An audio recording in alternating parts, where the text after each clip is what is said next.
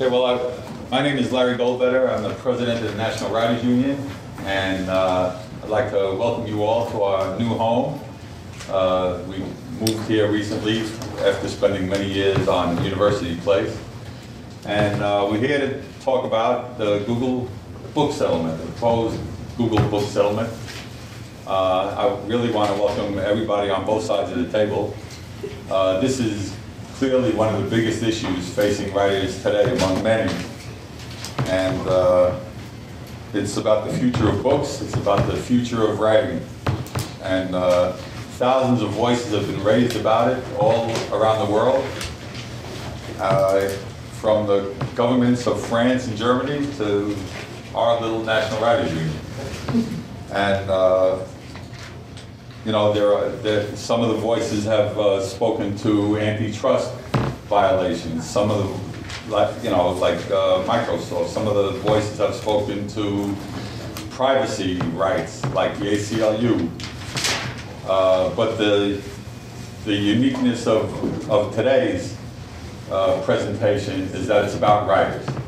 What's in it for writers? And we have a very distinguished group to start the discussion, and then we really encourage and welcome everybody's participation afterwards, after the initial presentations. First, I'd like to introduce Paul Aiken, who's the Executive Director of the Authors Guild, has been for 17 years, and the Authors Guild is a party to the settlement. Next to him, James Grimmelmann is a professor at New York State, at New York Law School, and has been one of the most consistent voices trying to explain the intricacies of the settlement, and probably one of the most read blogs on the settlement. And next to him is Lin Chu. Lin Chu is an author, a literary agent, and a member of the New York State Bar. And she was, in fact, our co-counsel in the Google One up to the first court hearing, along with ASJA. Those are our three main speakers. Now, the National Writers Union is providing the place, but we're not the only host. We're hosting this along with the American Society of Journalists and Authors, and I'd like to introduce Sally Shannon, the president, and Michael Capobianco here is the immediate past president of Science Fiction Fantasy Writers of America. And last but certainly not least in our book is Edward Hasbrouck, speaking for the union, and he is our national book division co-chair. So the general plan for this discussion is that we want to hear from our three main guests, starting with Paul, and then James, and then Lynn. You know, approximately 15-minute presentations, and then maybe another 5 minutes if people want to speak to something that somebody else said. And then the representatives of the three writers groups are going to make short presentations, around 5-minute presentations, and ask a question to one of our main guests. And at that point, we want to open it up to the floor. So I think this is going to be something special and something useful to writers in the days ahead. So, Paul? Thank you, Larry, and thank you for inviting me to be here today. It's a pleasure to be here to address the axis of opposition to the Google book settlement. And I wanted to introduce a few people from the Authors Guild who are here with me. Jan Constantine, Jan, if you'll wave your hand, General Counsel of the Authors Guild, very involved in, of course, all the negotiations on the settlement. To her left is Anita Ford, Director of Legal Services, also very involved throughout the settlement process. And to Jan's right is Michael Healy. He's the executive director designate for the Book Rights Registry. And I believe, I don't see, Sandy Long is here. Yeah, there she is. Hi. And Sandy, she's director of marketing for the Authors Guild. So I thought I'd start with some background, see how we got to where we are today. As many of you know, in 2004, Google announced its library project, and at first it was fine with us and with everyone else because they were going to scan in libraries, library books that were out of copyright, public domain books, and then display those books online, which of course is a fine activity as far as we're concerned. Then in December of 2004, they shifted gears and said, we're going to start scanning at some libraries everything, in print, out of print, in copyright, out of copyright, we'll scan it all. And it was going to do this particularly at the University of Michigan, which has some 6 or 7 million volumes of books. Google thought this was a fair use, they said, because they would show to end users only snippets, 3 or 4 line snippets of text would be available on the internet in response to search requests at Google. Of course, Google was going to make money on this because this is an activity of Google.com, not their charitable organization, Google.org. They were going to sell ads to go alongside those snippets. We didn't view this as a fair use. We thought it was copyright infringement. We thought it was massive copyright infringement because of course, to display those snippets, they had to scan entire books. We don't even buy that showing snippets is a fair use. It really depends as a case-by-case analysis, as many of you know, on fair use. Beyond that, Google was providing to the library. So it was in its contract with the University of Michigan, it was going to turn over to Michigan the stacks in digital form, 6 or 7 million volumes of books back to the library. And the only restriction on the library on the University of Michigan was that they had to use it within the bounds of copyright. Well, as we saw this was far beyond the bounds of copyright. And just scanning originally, making an extra copy for the library, handing it over and saying using it within bounds of copyright, we're way outside of where copyright is. And then they said, and you can share with other academic libraries. Of course, still, somehow or another, within the bounds of copyright.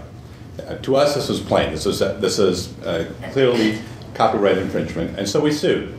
In September of 2005, here in New York, the Southern District of New York, we brought an action styled as a class action against Google for copyright infringement.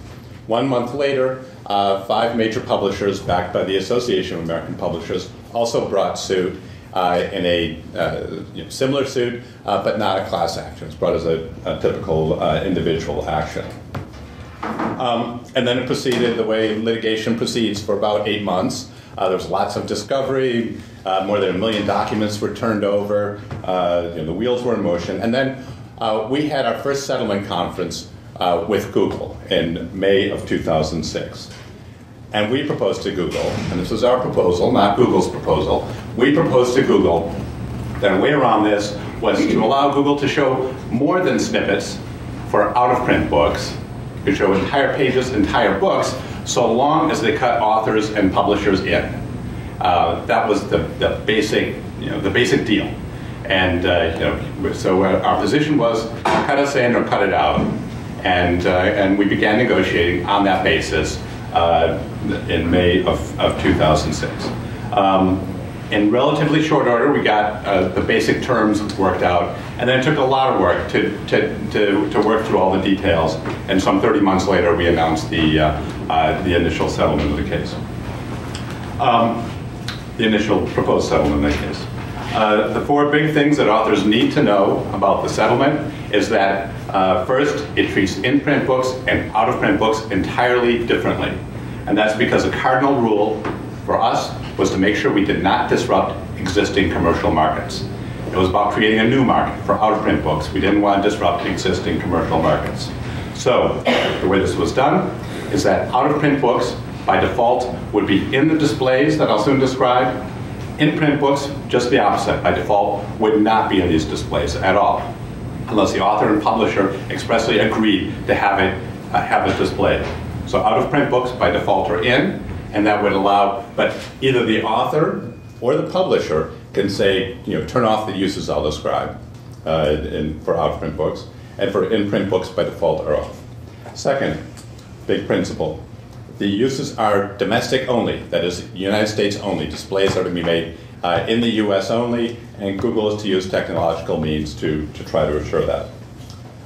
Third, images, for the most part, are not part of the settlement. This is about text, not images. So images won't be displayed except in certain circumstances, which we can get to later if you're interested. Fourth, the settlement allows for the creation of this new nonprofit, a book rights registry. Now, the idea of the book rights registry is that as a natural result of the claims process and a class action, all sorts of authors and publishers will come forward and claim their books, and there'll be all sorts of rights data generated. We knew a few things about that data. We knew we didn't want it to be lost. We knew it was valuable. We knew that we didn't want Google to have control of it. We wanted authors and publishers to have control of it. And so part of the function of the book rights registry is to be the legal owner of that contact information that matches up authors to particular titles and publishers to particular titles. The other part of the role, the other big role for the book rights registry, is to oversee the settlement. That is to act as the authors and publishers representative, to make sure that, that Google does what it's supposed to be doing under the settlement, oversees Google, and that the instructions that the authors and publishers give to Google through the book rights registry are carried out. Those are the responsibilities of the book rights registry. The book rights registry is a nonprofit, and following the ASCAP model and the model of countless rights organizations, it'll be half author representatives and half publisher representatives. No Google representatives. Google's role in this is what Google's role should be, to provide money and get out of the way. So, that's what we want them to do. Give money, get out of the way. They have no say in the functioning of the book rights registry. As part of its duties to oversee the settlement, the registry has rights to audit Google. It can audit Google's financial books to make sure that Google is faithfully reporting exactly what licensing is going on and paying the book rights registry and the rights holders appropriately. But beyond that, one of our big concerns was the security of all these scans that Google was creating. Initially, there was no security, nothing that we knew of, nothing that rights holders had control of. So a big part of this settlement is a security protocol that was negotiated on our behalf by computer security experts that Google has to live up to. And if they don't live up to it, and they leak meaningful amounts of data, there's substantial financial penalties they have to pay. And the book rights registry has the right to go in and audit Google's security to make sure they're living up to that security protocol. But beyond that, the libraries, now remember, the University of Michigan getting back a copy of 6 or 7 million volumes of books. How's that being secured? Well, under the settlement, the University of Michigan also has to sign on to that security protocol, a very similar security protocol, has to pay similar penalties, and the book rights registry has the authority to go in and audit the University of Michigan's and other participating libraries' security to make sure they're living up to it. The displays that would be allowed under the settlement on approval are 4 types. One is the public access display. Now, this would allow any public library building in the United States, if they take us up on it, could have a terminal where you could view the entirety of the database of, remember, out-of-print books, except for the smattering of in-print books that people affirmatively opt into these programs. So every public library building in the United States can have a free view-only terminal to view the entirety of the out-of-print database of books. If they want to print out, and it's been enabled so there's a pay-per-print system set up at that library, they'll be able to do so. Pay a per-page fee to print out, and that'll generate revenue, of course. And that revenue gets shared with rights holders in a way I'll describe in a moment. So that's the first use, public access use. It's a pay-per-print model to the extent prints are made, or it can be free if people are just at that terminal and viewing only. The second use that would be allowed is what Google calls a preview use. This is like Amazon search inside the book. You can see it at Google Book Search now for in-print books that are part of a separate program. The preview allows users to see, generally, up to 20% of a book. So you go and you do your search at Google, you search Gettysburg Address, Snippets will come up from out-of-print books that'll have Gettysburg Address. If one looks of interest to you, you click on that, and that'll take you to a preview of the book. And you'll be cut out at 20%, except for certain types of books you can't see that much. There can be ads that run alongside those previews. To the extent that people click on those ads, revenue is generated, and that revenue is shared with rights holders. The third use that's allowed would be if someone's at a computer terminal in the US, has done a preview, and they want to see the entirety of the thing, they'll be able to purchase the right to view online. It's not a download, it's not a PDF, it's not an ebook that you can read on your Kindle. View online, a consumer online edition. You pay a price, the author sets the price. If the rights have reverted to the author has the sole right to set the price for that book, or they can let Google set the algorithmic price for them. That's the consumer model, and of course revenues get shared with the with rights holders. And the fourth is institutional subscriptions, and this would allow, particularly colleges and universities, we think will be the biggest market for this, to purchase the right to view for a year the database of out-of-print books. So it'll be a flat fee based on the number of students and faculty members at the university. They pay that, can view the entirety of it, and the money gets shared with rights holders in a way I'll describe in just a second. So let's talk the flow of the money for a moment. The money, in all cases, from the paper print, from the Google ads, from the consumer online editions, institutional subscriptions, Google collects the money first and keeps 37%, and then passes on 63% to the rights holders as represented by the Book Rights Registry.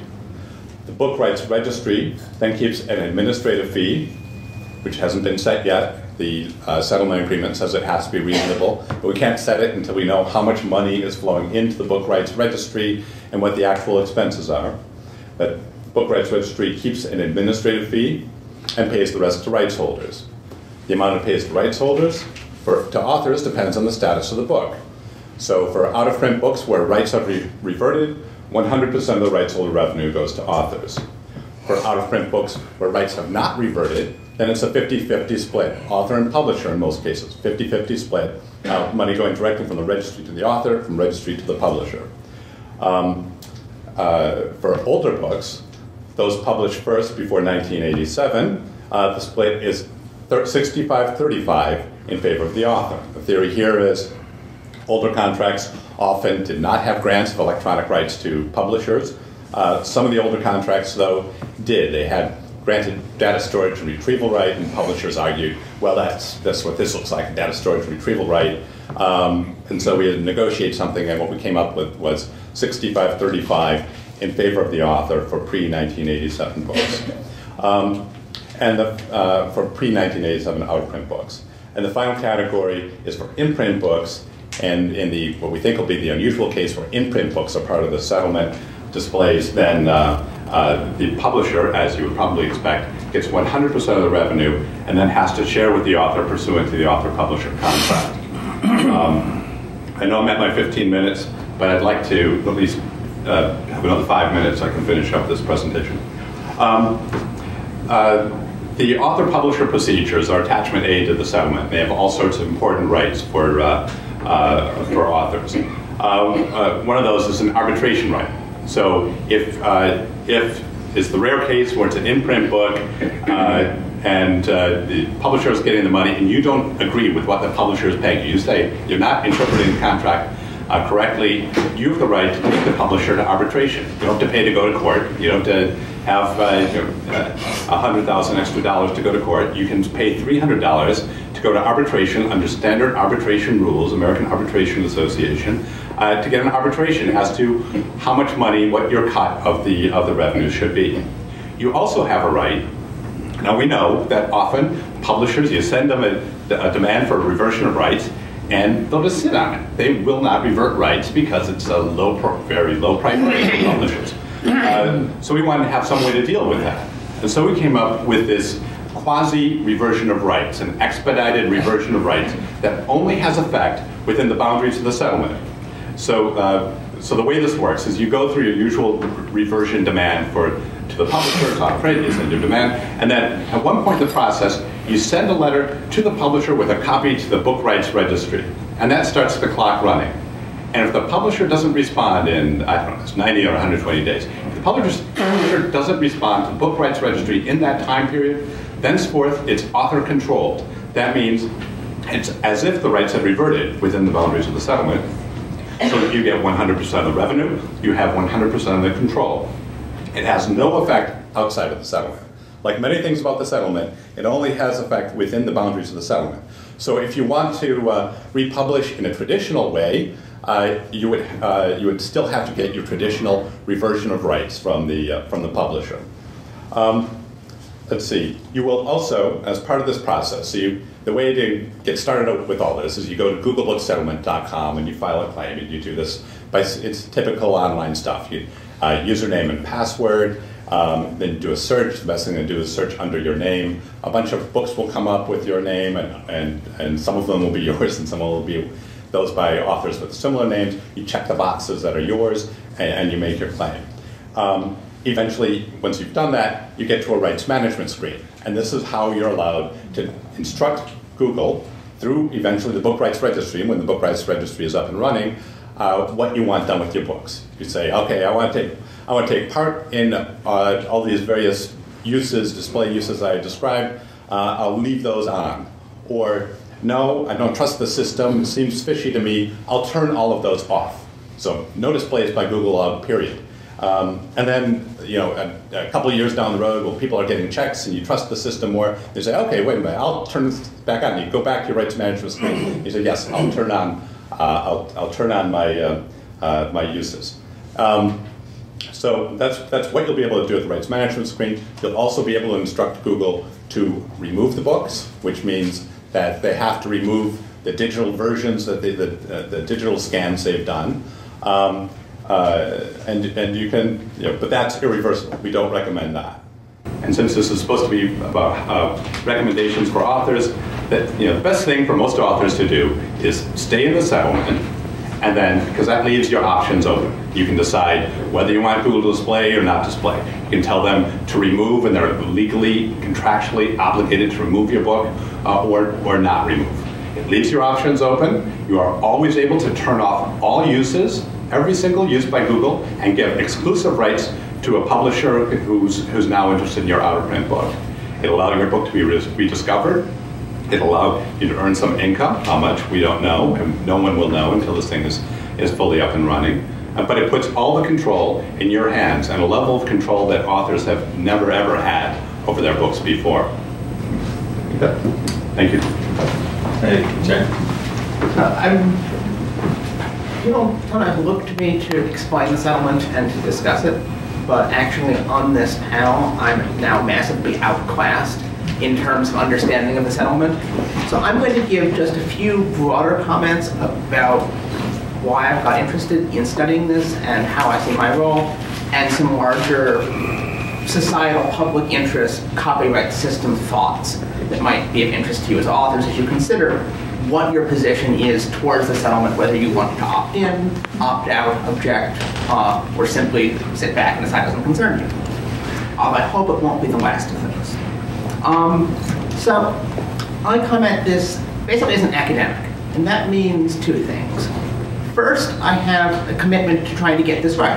I want to advance the causes of truth and justice and to give my sort of best understanding of the settlement and its effects for authors, for readers, for libraries, for society. And I'd say I'm probably on that score of mixed opinions, but generally skeptical. But I also have a larger commitment to the process of seeking truth and justice, that commitment to a certain kind of conversation about having an open dialogue over the issues, and the hope that, as I discuss my views, others will point out the errors in my thoughts to me, and vice versa, and that will gradually converge on a better understanding. So to that end, I'd say my position is very strongly pro-involvement. I want people to understand the settlement well, I want them to understand how it affects them, and I want them to think about how it might affect the society we live in, and to act with knowledge based on that. So I've been involved with students at New York Law School in creating a website devoted to discussion of the settlement. It's called thepublicindex.org. If you search for public index, you'll find it very easily. It has an annotated version of the settlement, clause by clause. It also has a very extensive collection of documents from the lawsuit and links to extensive commentary about it. Everything from Jonathan Band's 100-page treatise on the settlement's details to op-eds on all points of view around it.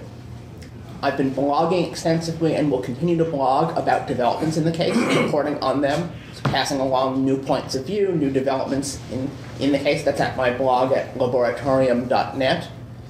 And we held a conference back in October to discuss it, called Ideas for Digitized. Had a number of panels, some of them featuring familiar faces from the debates, and the videos from that are also online. So that's sort of the larger information presentation point of view, and I refer you, please look at those resources if you have further questions after this meeting. Now, just a few thoughts about the settlement itself and my involvement with it. It's been intensely enjoyable for me, in part because I've had the pleasure of working with so many writers on this, and for the settlement or against it, they're always remarkably articulate, and it's just a pleasure to see them trading their views, sometimes very barbed ones, but it's always well expressed. I would say that you have maybe three big things to think about in the settlement here. These go beyond simply just the which particular rights are involved, how are the revenues split, what control will I have or not have, what will happen. The first of them is the possibility of the expansion of outlets. This is opening up, to some extent, a new and not very much tried model in publishing. And to that extent, whether it comes through the settlement or through some other mechanism or through other business ventures launched inspired by this, it's another opportunity for getting your book seen by a reading public. It joins plenty of other kinds of publication, plenty of other digital initiatives, but this is an interesting and very, in some ways, appealing possibility for getting books to the reading public. Now, under the settlement itself, there's a very substantial question about what the defaults are. What are the rules that would apply if, as members of this class, you become part of the settlement? Those cover the question of how Google will display your books, how much control you will have, how you split with publishers the control of the books and the royalties from them, and which other uses Google might make that potentially don't come with compensation. So there are plenty of objections and plenty of arguments in favor on this, but it is first and foremost essentially a different kind of business opportunity. And so I think you might be best off starting by evaluating the question of how much money do I stand to make in immediate one-time payments under the settlement? That's the $60 per book or $15 per insert number, although of course that will be split with the publishers in ratios that depend upon the status of the book. It also involves the potential for revenue over the longer term, although the success of that is going to depend a great deal on both how many others opt into this and how popular the service provides. And it's hard to predict all that up front. The other thing I'd point out here is that this was a lawsuit over scanning, over the making digital copies of the books, putting them in the search engine, and hanging on to and using those digital copies in various ways, just giving them back to the libraries. The settlement is about settling that lawsuit, but also about establishing much larger commercial programs for selling books. And in some ways, that's a much bigger deal. I was largely ignoring the settlement when it consisted just of the former, and to think about this just being somebody scanning my books without permission is to miss the bigger picture. I would recommend that you think again, what is the deal that is offered here? Is this a good one for me? Is it a good one for authors? Is it good for society? And focus somewhat less on, would we have won this lawsuit if it went to trial? I happen to think, based on my own academic views of fair use, that no, you wouldn't have. But in any event, it would be best not to be distracted, say, by anger at Google for scanning without permission in evaluating the pros and cons of the deal on the table. The second large thought here is the question of the alignment of interests between authors and readers here. There is one very large sense in which there are two fiercely opposed camps, both of whom have concerns about the settlement. There are the advocates for readers and libraries and the public who think that the settlement is too stingy. It puts too many security restrictions on how the books will use. It restricts copy and paste too much. It limits libraries to one free terminal. And then on the other side, there's the copyright owner constituency, some of them who objected to the settlement from that side, saying the settlement is too generous. It puts too few security restrictions on the books. It allows too much copy and paste, and the one terminal per public library is too much. Now these are in some sense views that are in tension, and what is done to benefit one in modifying the settlement will hurt the other. But there are also very important large ways in which your interests as writers is very much aligned with those of your readers, and it's worth thinking about those. The first is that privacy is a reader issue that affects you. People who want to read your book on a sensitive subject, but are scared what other people might think, who might be deterred from reading it because they think they're being tracked, are readers you won't have. And we have a system that provides for substantial privacy in some ways. The libraries that keep records and then dispose of them quickly, or bookstores where you pay for cash, those are ways of getting your books to readers with compensation that don't result in tracking information. So there's a group of privacy-concerned authors who filed objections, and their points emphasize the alignment between authors and readers seeking privacy.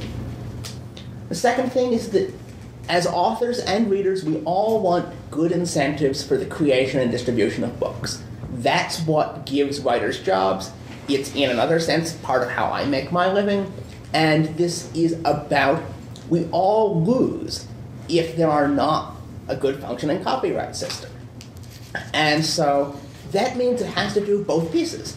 It has to provide fair compensation, and it has to provide mechanisms for getting those books to readers. If you drop the ball on either side, the whole thing can fall apart. And this is a particular concern in the terms that the settlement tries to address with orphaned out-of-print books. These are ones that have not just fallen out of print, but where no one can find the publisher or author, and thus that are unable to be brought back into print.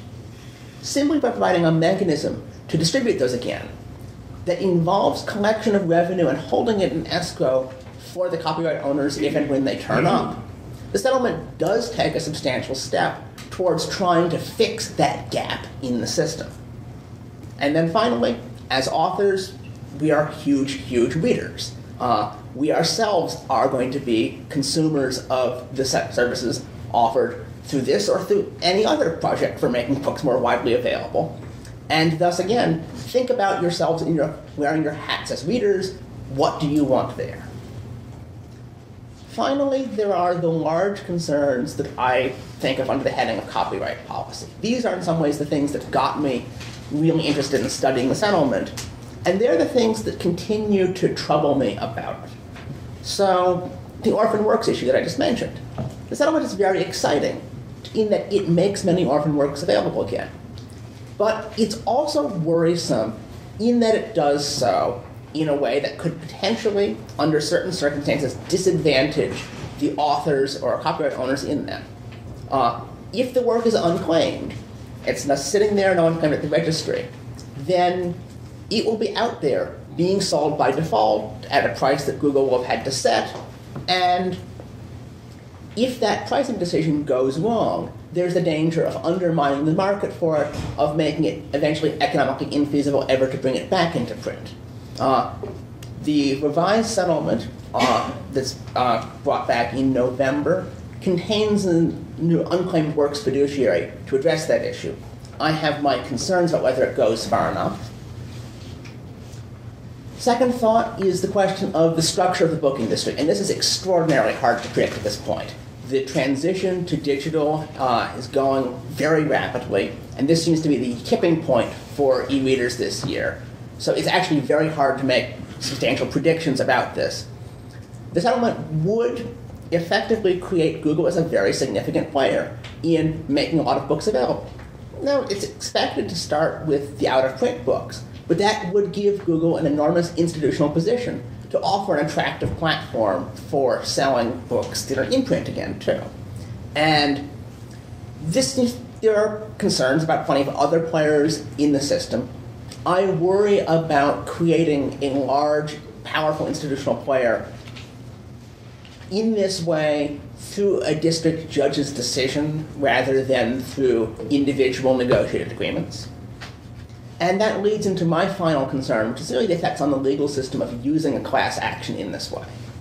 The copyright policy questions here. What's the right scope of copyright? What do we do about orphan books? Who has the ability to publish and distribute things electronically? And how should we settle lawsuits over major issues like scanning and searching? It's not clear that these really ought to be resolved through a class action, particularly one that has the effect of issuing an enormous number of licenses to a new publisher. That this may not be the appropriate system for doing this, that if something of this sort is to be done in our copyright system, the appropriate governmental body is Congress, which is politically accountable to a great many constituencies and needs to take their interests into account. Pamela Samuelson, another academic commentator on the settlement, has said, in response to the complaint that Congress has sat on its hands on these issues for a great long time, that just because one branch of government is broken, we shouldn't be quick to break another. So these are just sort of large, in some ways, philosophic issues that are somewhat remote from the brass tacks that probably concern you as professional writers. But I want to put these out there because I think they get at the kind of big questions that we care about as people who make our living from the word, and people who care about a society in which words are valued, their distribution is important to how we live in society and democracy, and who try to live together under a system dedicated to the rule of law. Lynn? All right. It's hard really to know how to begin. It's so complicated. Louder, please. My main issue with this agreement is that I don't believe it's been reviewed properly by corporate counsel. I believe the Authors Guild has been. I'm sorry. There's someone. Can you stand up, please? All right. That might be good. Is there some kind of no? I think that this is a real travesty, this agreement. It's not been reviewed. The crux of the issue with this agreement are the releases and waivers of all of your interest in copyright, all of your interest in trademark, and all of your droit moral. What that does is eliminate your ownership, essentially, vis-a-vis Google. This has been glued to what purports to be a business deal. The business deal is incorrectly structured. The registry is taking publisher obligations and costing them to the authors. Those costs are publisher costs, costs that publishers are supposed to be liable for under every agreement. There are many, meaning signing up every author onto licenses. To do this en masse like this eliminates the entire market process. Every individual who owns a copyright has a right to negotiate their agreements with a publisher. If you don't like the agreement, you have the irrevocable just right to walk and to find and seek another publisher. We are at the brink of the digital era. There's going to be an explosion of online publishers.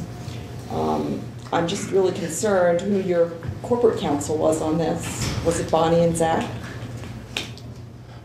We had several lawyers working on this. Jan's an experienced lawyer, was with News Corporation for many years. I was a litigator before I started at the Authors Guild 15 years ago. Anita Ford has many years of experience.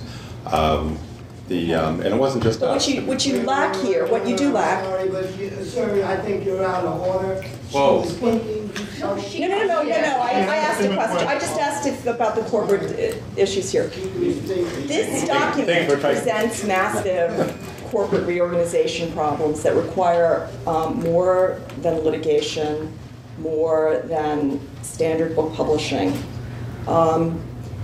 You've glued a business contract to these waivers. What this essentially creates is a Creative Commons non-attribution license to Google. You've created a registry that has no power because all rights of copyright are waived and released in Article 10. There are other issues here, having to do with just the trampling of individual rights and their right to informed consent to any contract that they enter into. The class action definitely cannot be used for this purpose. It's going to be very interesting. There's not a lot of law on the class action. Class action is a relatively recent device. Really, this is an attempt to do legislation through the courts. Really can't be done. Everybody's, kind of posed this problem of the orphan issue. I don't believe there is an orphan issue. I think that is really an invention of the lobbyists of Google and other online publishers who, again, are interested in shifting costs from their obligation to sign authors up on their agreements, which Google and every online publisher can do very easily, cost-free, shifting all these costs and burdens onto someone else, meaning the owners. This structure costs all of that to owners in the form of this entity, the registry. I don't believe this registry does anything but foment disputes. The owner of works are very easily obtained. Everybody knows it's either the author or the publisher. We have an entire industry of very cheap paraprofessionals in the $25 an hour range to locate permission grantors, there's just no reason to have this entity which is invading everybody's privacy and demanding everybody's contracts to be submitted to it. This is a big administrative cost that is being shifted from publishers to authors. Furthermore, you're completely eliminating the factor of market competition. It has cost Google $10 to scan each title. Anybody can put their work online. There is copy protection. That's it. I mean, this publisher is being licensed all of literature for an off the top of essentially 50%. That's just when you include the cost of the registry, which is a publisher cost. That's just an outrageously bad deal as a financial matter, and you do not want to give your rights up to that. You need your rights at law. That is the only thing that protects you.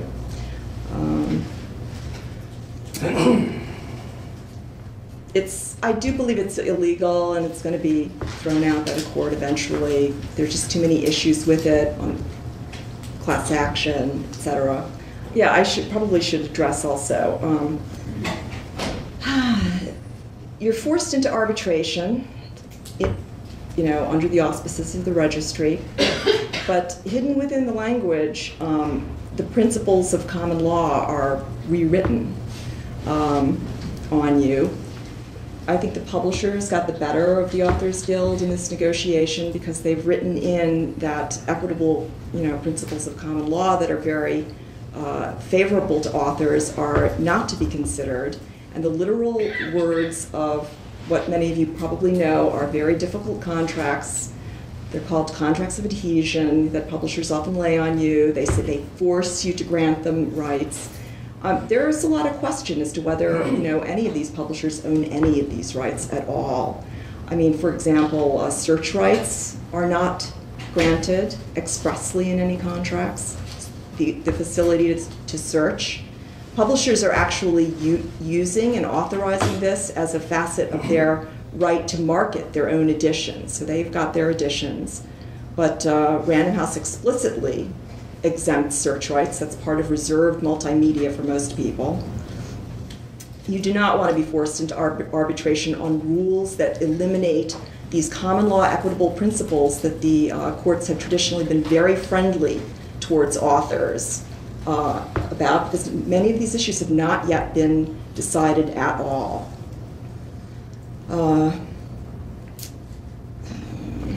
Okay.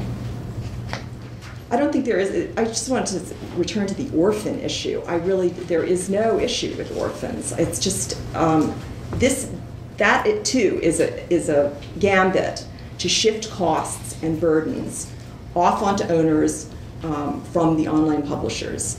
It's incredible to me because online publishing is so cheap, it bears absolutely no relationship to the economics of print. A deal has been conducted here. To me, I don't see that there's been any professional financial evaluation of the assets being conveyed. There are many assets being conveyed within the structure of this document. There's a liability cap on security breaches for Google.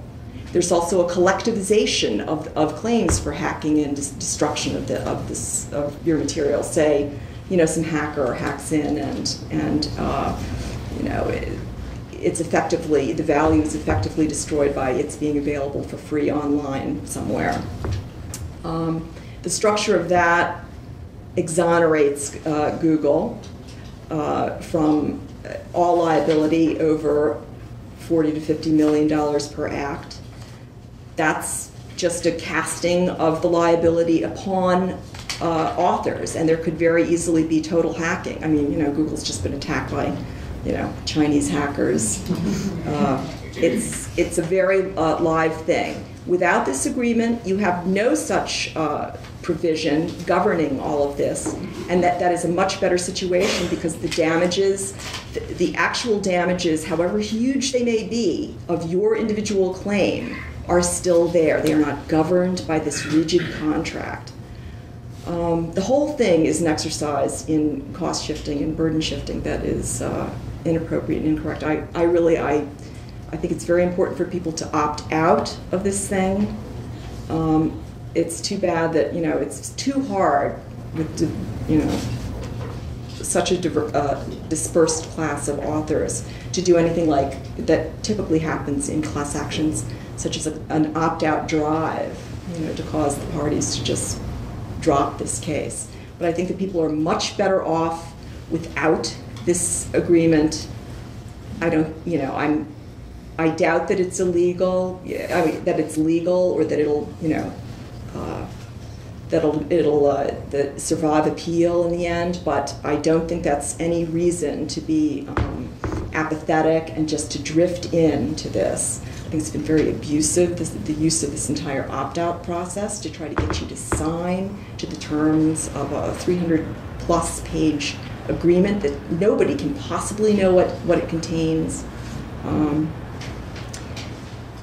just the terms themselves are on their face wrong. You already have 80 to 90% of net, if it's going to be on a net basis, being offered by a lot of other online publishers who are just beginning their little, excursion in online publishing. So to be locked into something like this is, it's not a good idea. So I'd be happy to take questions. If anybody has any particular questions. Yeah, well, we're going to have does anybody want to speak shortly? Oh, I think so.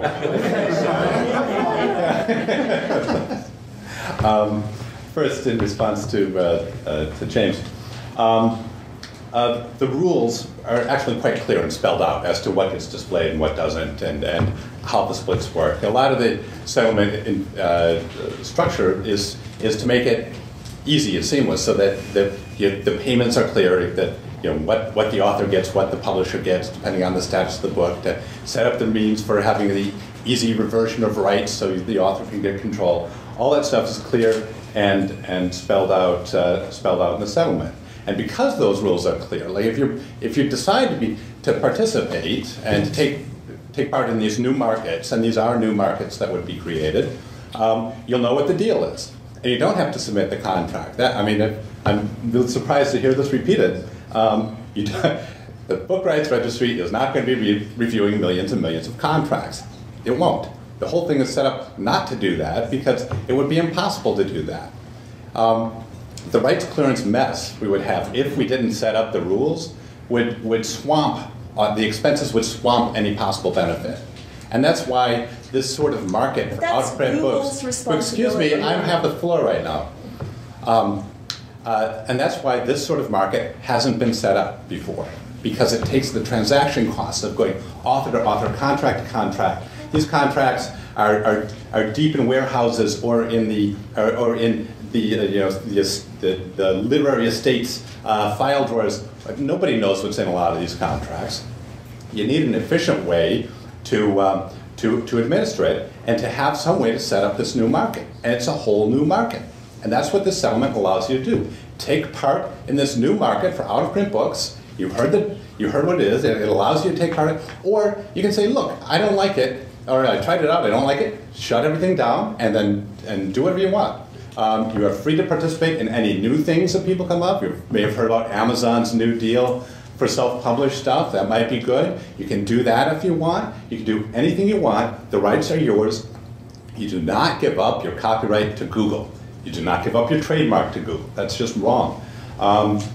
Let's see. On some of the other issues that came up.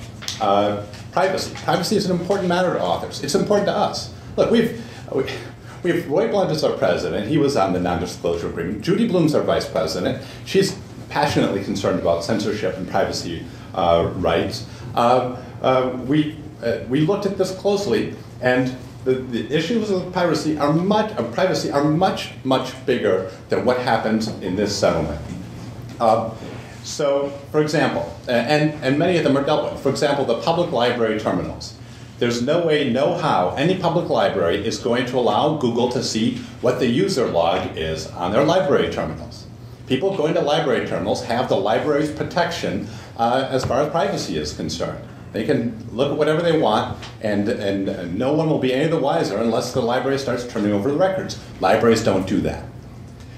Colleges and universities, good libraries don't do that. I mean, there could be libraries that would. Colleges and universities have data agreements already with databases. They don't turn over the user lists to the data providers. That's not in standard commercial contracts. It won't be in any contract that Google enters into with the institutions. As far as people buying the right to view things online, yes, Google will know who bought the right to view a book online. But that's what happens online. Amazon knows what Kindle books are bought. They know every single book that's bought for a Kindle. They know if you're reading it. They have a thing called WhisperSync. So if you're reading your Kindle at night, they know what page you're on, so that the next day when you turn on your iPhone, it'll sync up to what you were reading last night. It's all there in the cloud. There are huge privacy issues with online activity and with online reading. Those have to be dealt with. But to say, let's not do the settlement because this has the same problem that Amazon's Kindle has is not a good reason not to do this settlement. Let's see. Copyright policy issue. Okay, sure. Getting Congress involved sounds like a great idea. We had an active litigation to deal with. We had a litigation right now we had to resolve. It wasn't something where we could say, look, we've got a real issue here. Let's go to Congress and see if they can work it out for us. We had something to resolve right now. So what are our options? Our options are to litigate it through to the very end. Okay, so that's one thing you could do. And you could say, you're the Authors Guild to say, we think we'll win this case. But guess what? James says it's fair use. And you could fill a room much bigger than this size with copyright professors who would say it was fair use. We could lose that case. And then what happens if we lose the case? Does it mean that Google gets the right to scan and display snippets? Yep. What else does it mean? It means Yahoo can. It means Microsoft can. They can all scan and display snippets. It means WebMD can scan What's wrong with that? Excuse me. Let me finish. It means WebMD can scan a medical library and display snippets. So you talk more than anybody Regular order, please. Other people will get a turn. We'll make sure. When? I'm the one proponent of the settlement up here. I should have enough time to talk. they could all start scanning and displaying snippets. Science fiction fans could scan books and display snippets. And who controls the scans? What security do you have of the scans are now legal? These fair use scans are being made. And what happens? Competition among publishers. It's a good thing for authors. It's not publishers I'm talking about. I'm talking about people who want to make snippets of Harry Potter available through their basement servers. I'm talking about college students. I'm talking about anybody who has a website who wants to attract people to it could display snippets if Google wins the case. And it would allow all sorts of scanning with no control over those digital volumes that are created. It could be in our view, a catastrophic loss. And now maybe people here are fine with that. Maybe people here are fine with everyone scanning and holding on servers with no security and making snippets available, but we weren't fine with that. And what happens if we win? Okay, that's the other possibility. You push it through the end and you win. Then we'll have demonstrated that Google commercial enterprise cannot do scanning and show snippets like that. And that would be a good thing. But you know what? The music industry went through this, and they kept winning lawsuit after lawsuit after lawsuit, and they got nowhere. And if we want to go down the way of the RIAA, we can do that. But it's much smarter, much smarter to create markets and to satisfy the need rather than to just fight it, because it's going to be with us either way. Thank you, Paul. Can you stop there and we'll rebuttals from James? Your turn. I would just say that the choice facing the people who negotiated the settlement was not between negotiating this settlement and nothing. There were lots of other things on the table, and those could have included either a settlement that did contain more robust privacy protections, such that in the settlement itself it committed to not asking the libraries and the subscribers to supply that information. And similarly, the choice when the lawsuit was on the table could have been to negotiate a compromise of those claims and leave the point of liability up without doing this very extensive future scanning program. Paul explained that they proposed this future deal, and that the settlement is essentially this large deal to set up a new program for selling books. That's exciting. It opens new possibilities, but it wasn't required by the lawsuit, and it strikes me at least as questionable use of the settlement procedure. Lynn? Well, I would just want to comment that I think that clarity in the meaning of fair use under the law would probably be a very good thing for everyone. I really think that if you're going to sue Google for and they're going to defend on fair use, you should pursue that claim and go ahead and get that clarity of the law, rather than moving to try to make it, to appoint yourself literary agent for the entire world and cut yourself on a permanent commission.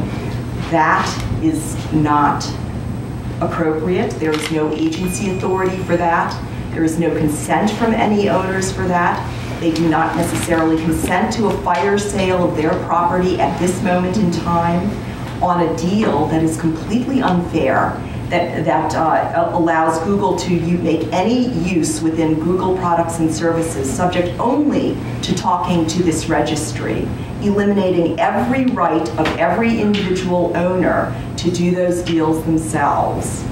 The audit is feckless in there. Google is the one who has the right to audit and obtain all information that the registry has within this agreement.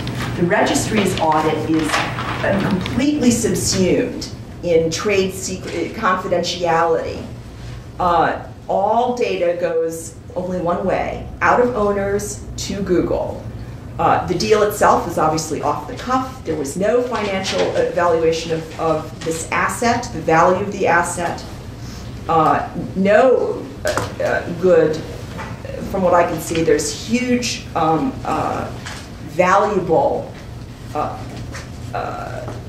costs being shifted to the owners. And if you're going to agree to something in agreement that shifts costs and burdens to you, you need the cash for that. You need to know what the value of that is, and you need to be compensated for it. The only thing that is being compensated for here in a typical entertainment industry scam is a big, broad, vague grant of all rights whatsoever, subject to a very limited, tiny, and contingent agreement to pay on very limited display rights. Everything else is granted to Google. So that's just a number one incompetence as an entertainment industry matter in the deal, so-called. So just on so many levels, this thing is illegal, improper. It tramples everybody's discretion over their own business affairs, their ability to wait to sell their digital rights, which may be the most valuable portion of their rights ever to come into existence, when they choose, when a fully fleshed, developed market exists for it among many online publishers, and to wait and see what they want to do with their works. The complexity of this also is going to damage and destroy any future copyright. It seeks to amend everybody's contracts on them. It says that, oh, well, 50-50, the registry is going to, without reference to who was actually granted those rights. This is a very difficult subject in many of these contracts. There could be further litigation in the future in which, the SDNY could say, hey, these are contracts of adhesion. There was no specificity about any grant of any of these electronic rights to the publisher.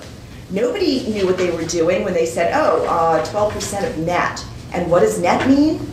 It could very well be that a court would throw these things out globally in the future, and therefore this settlement immediately cuts in publishers to proceeds that really should 100% be going to the authors. So,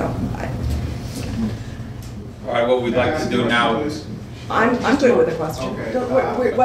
We have another order. Publisher, because I'm a publisher, and I signed on. I didn't sign on, it was sent to me from Google about a year or so ago. Our partnership, and this partnership, the way it unfolds is that each week I get this weekly report about the click-throughs and the buys and all the drafts and whatnot.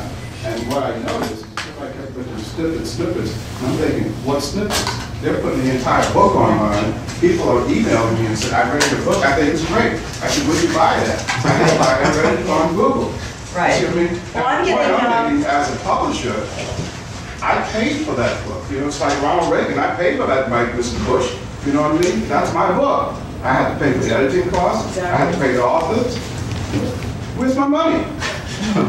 Right. And not only that, why didn't someone ask me permission to do this? Why am I in a partnership that I didn't ask for? And how can I get out of it? Okay, wait, there should be some clarification here. Can we just, okay, want to try and move skip the sponsoring organizations to get a word in. So, Sally, you want to speak for ASJ? For just a moment, thank you. I'm Sally Shannon. I'm the president of the American Society of Journalists and Authors. And I just want to point out that the fact that we are all together in this room is a wonderful act of cooperation. Many times in the past, all our organizations, the National Writers Union, ASJA, and the Authors Guild have worked together on projects, and I sincerely hope we will do that again, that there will be a time when we're all on the same side of the table. I should also mention that our taping today is done by the Internet Society, also a sponsor of this event, and we thank them for that. I have a couple of questions that came up as I was listening. I would like to observe that one thing that I have thought about all through, and that is that we can talk a lot about the reversion of rights and the clock running and so forth, but in reality, Paul, don't you think that we have a new default here and that no publisher will ever allow rights to revert to the author again? Yeah, well, in the settlement, we specifically provided that availability through the settlement does not make a book imprint. It can count if you have a contract that has thresholds that says that there has to be $500 or $1,000 in royalties per year. uses through the settlement can count toward that, but no more than 50%.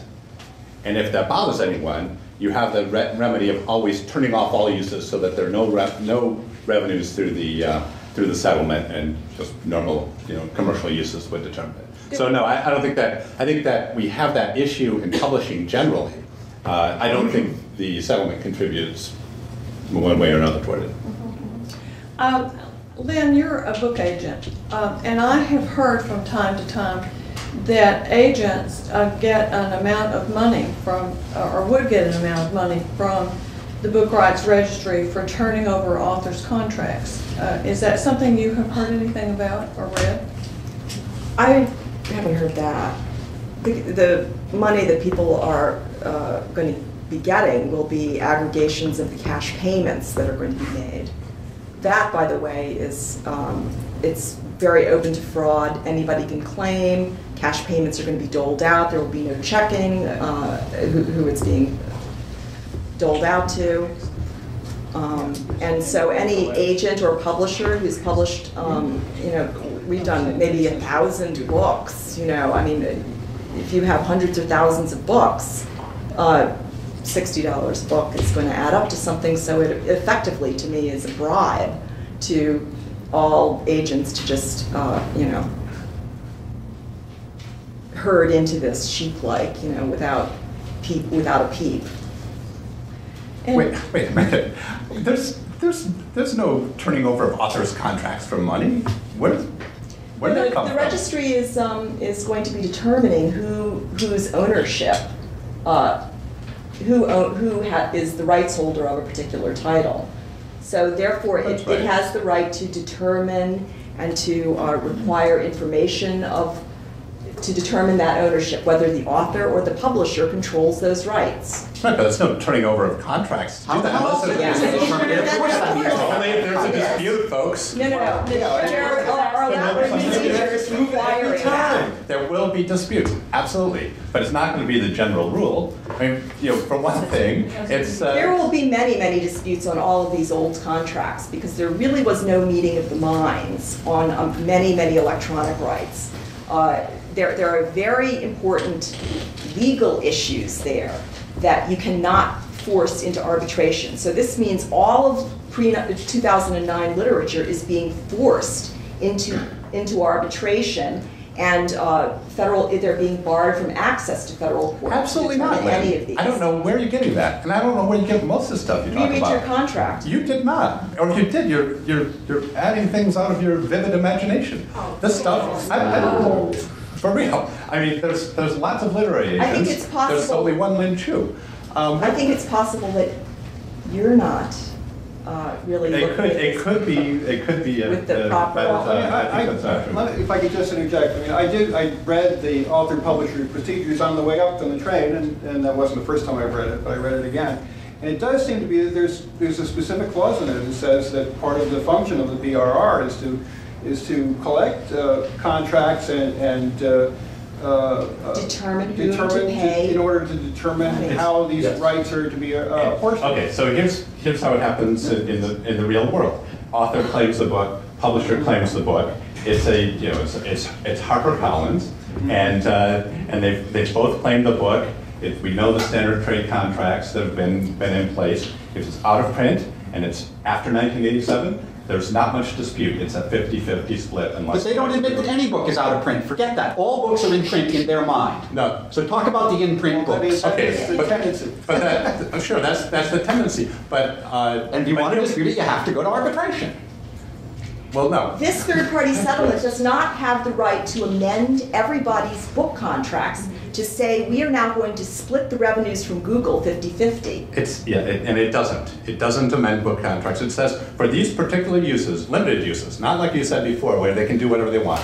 For these limited uses, this is how the split works. That's an amendment of the contract. It's a rule. If the author is entitled to 100%, this contract cannot. No, this does DRR admit that the author and not the publisher owns and controls that book and can fill the controls? Absolutely. If they win the arbitration. No. I can't believe that this fundamental thing But- you somehow missed, Yes. and someone from the National Writers Union, in your position, missed this. Anyone can turn it off. Anyone but can turn it off, and most turn off authors all Anyone want to do it- recognized as a rights holder. Exactly. First, you have to And get we want recognized as a turn it rights holder. on, turn it on. Of course, you're an author. Your name's on the book. Folks. Okay, Wait. let's Because- calm down. I understand what's going on. Get out There is a the confusion. settlement agreement. Let's read the paragraph right now.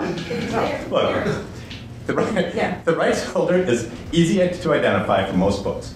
Your name is there. There's Copyright Office records. There's all sorts of records that says who you are and your.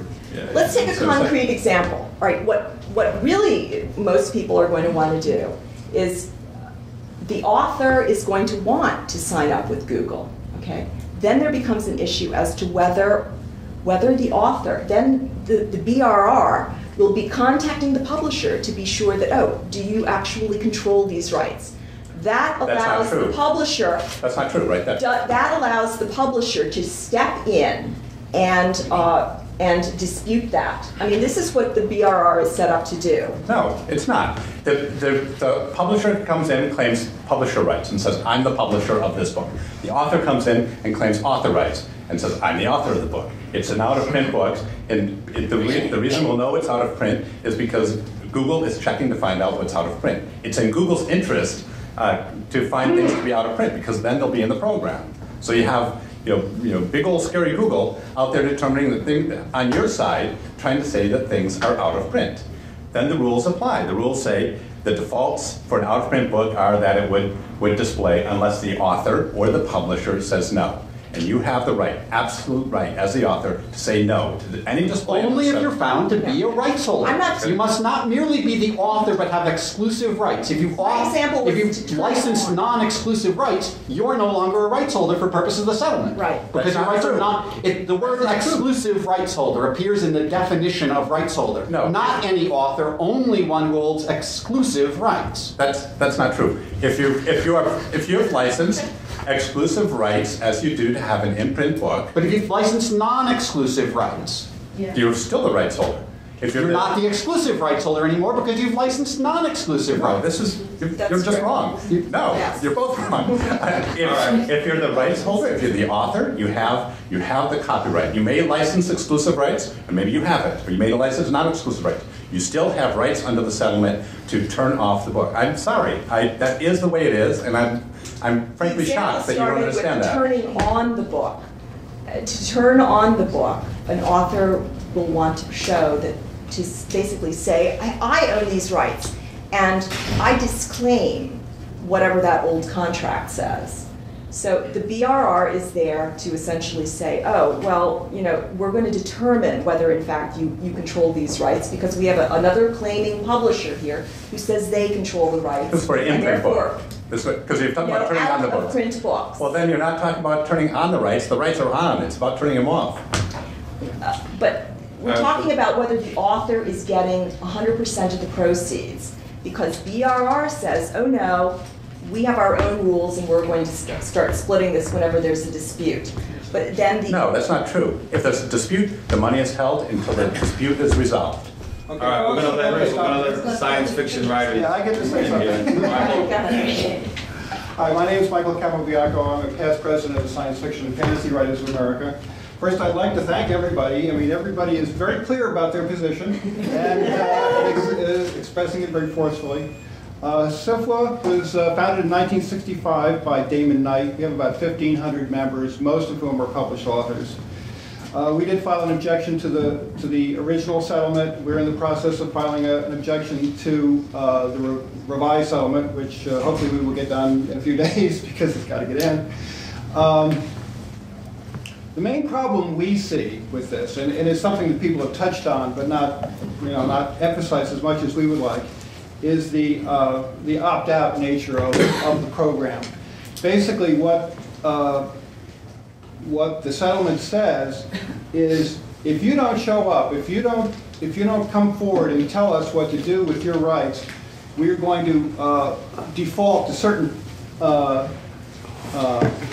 defaults, among which is that this book will be displayed and money will be collected. if you don't, it is true that ultimately down the road there is a process of dealing with some of the money that they claim under this, but we still don't like the fact that if you don't show up, you don't get a say in how things are adjudicated or paid out. There are other details we don't like. For example, I mean, I may be more extreme than Lynn on this. I don't think publishers should get any money from out-of-print books, because at least in my neck of the publishing world, if a book is out of print, it should be reverted. The publisher contract says, you know, revert it and we'll give it back to you. So in most cases, if a book hasn't been reverted, it's because the author has neglected to do so, or the publisher is stonewalling, which happens a lot. So, but my sense of this is, in most cases, at least with genre fiction, if a book is out of print, publisher's out of the picture. It should be for, you know, it's the author's stuff. And there's stuff within the settlement that does somewhat address this, but not to my satisfaction. But getting back to the opt-out thing, I mean, my sense is that there was not enough notice to authors. I mean, it's very difficult. There are millions and millions of authors that are affected by this. It would be very difficult to actually notify them all. But according to my understanding of class action, really, you're supposed to notify them, and you're supposed to make a really, really strong effort to notify them. And my sense is that not that strong an effort was made. I mean, for example, within SIFA, we received emails from Authors Guild saying, please send out this email to all your members. And we did that. But still, it's an email notice. And, you know, people tend to lose emails. People tend to think emails are spam, even from us. So, you know, I mean, my sense is that many authors haven't even really heard about this yet. And among the ones who have, they're extremely confused. They don't know what to do. They're, you know, and one of the reasons we decided to have this is because authors generally are not business people, unfortunately, and they really, they look at this settlement and their head starts spinning even before they read the fourth word. So, I mean, we're concerned that a lot of them will just not do anything, and if they not do, and as Lynn said, not doing anything is the worst thing you could possibly do with this. I mean, the whole idea of orphan works, and Lynn also spoke to this. I mean, I have a different view on orphan works. People tend to be conflating orphan works with out-of-print works.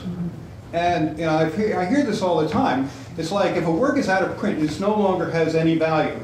It's basically, it can't be marketed, it's dead. Nobody's interested in it.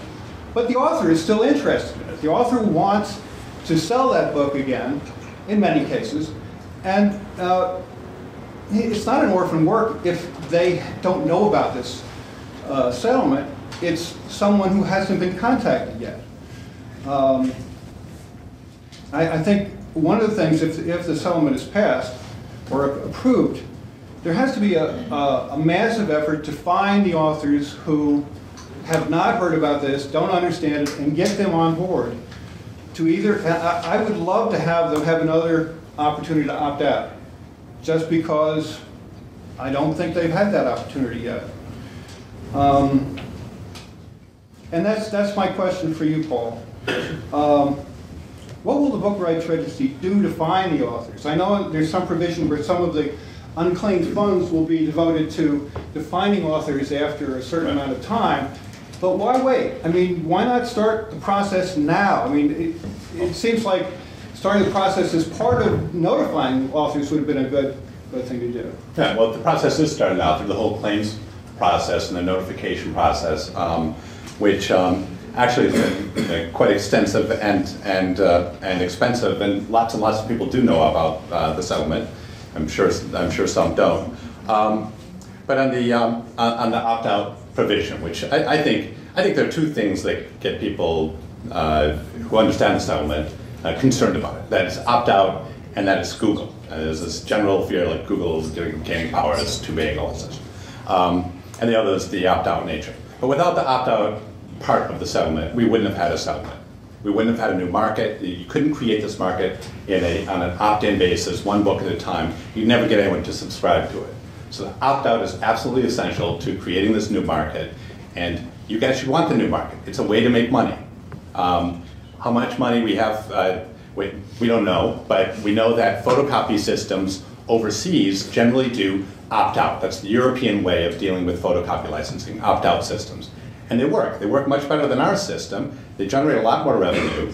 In the UK, for example, last year, $36 million was paid out to rights holders for photocopy uses. There, it's more limited use than are allowed under the settlement in some ways, though then of course it's in print and out of print.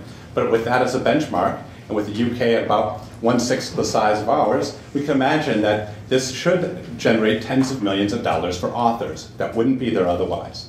So the reason we're doing it, the reason we think it's important, and the reason it's opt-out is because with the settlement, there's tens of millions of dollars available to authors that otherwise wouldn't be there. You have the absolute right to turn off all uses at any time and take advantage of standard commercial markets and whatever develops in the future.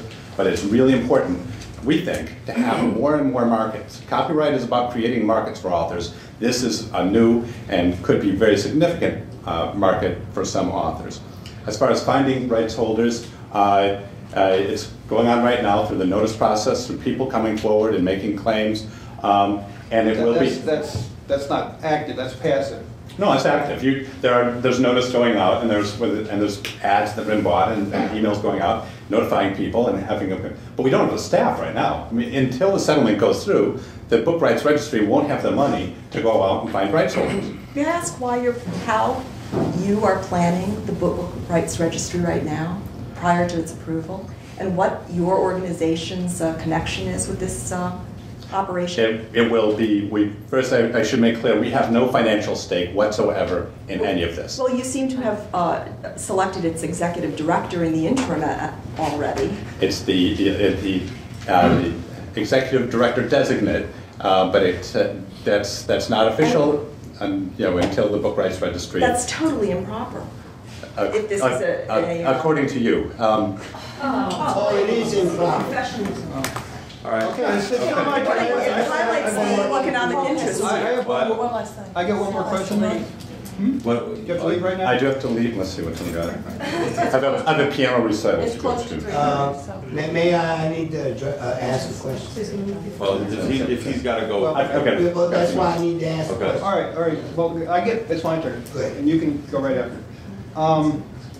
Well, you didn't really, will any funds, as soon as funds are available, will they be devoted to beating the bushes for the authors who haven't shown up? And the way this works is, we have, as you know, the authors registry, which has been operating for years, and it's now paid $10 million to authors, mostly from photocopy uses in the UK. You get the money, you find out who the authors are that it's due to, and then you find them. And you can find out-of-print authors with a high success rate. But the authors registry really has been very diligent, negligent, really, I think. For example, in terms of updating people's contact information, it hasn't been done with CIFLA members since 1997.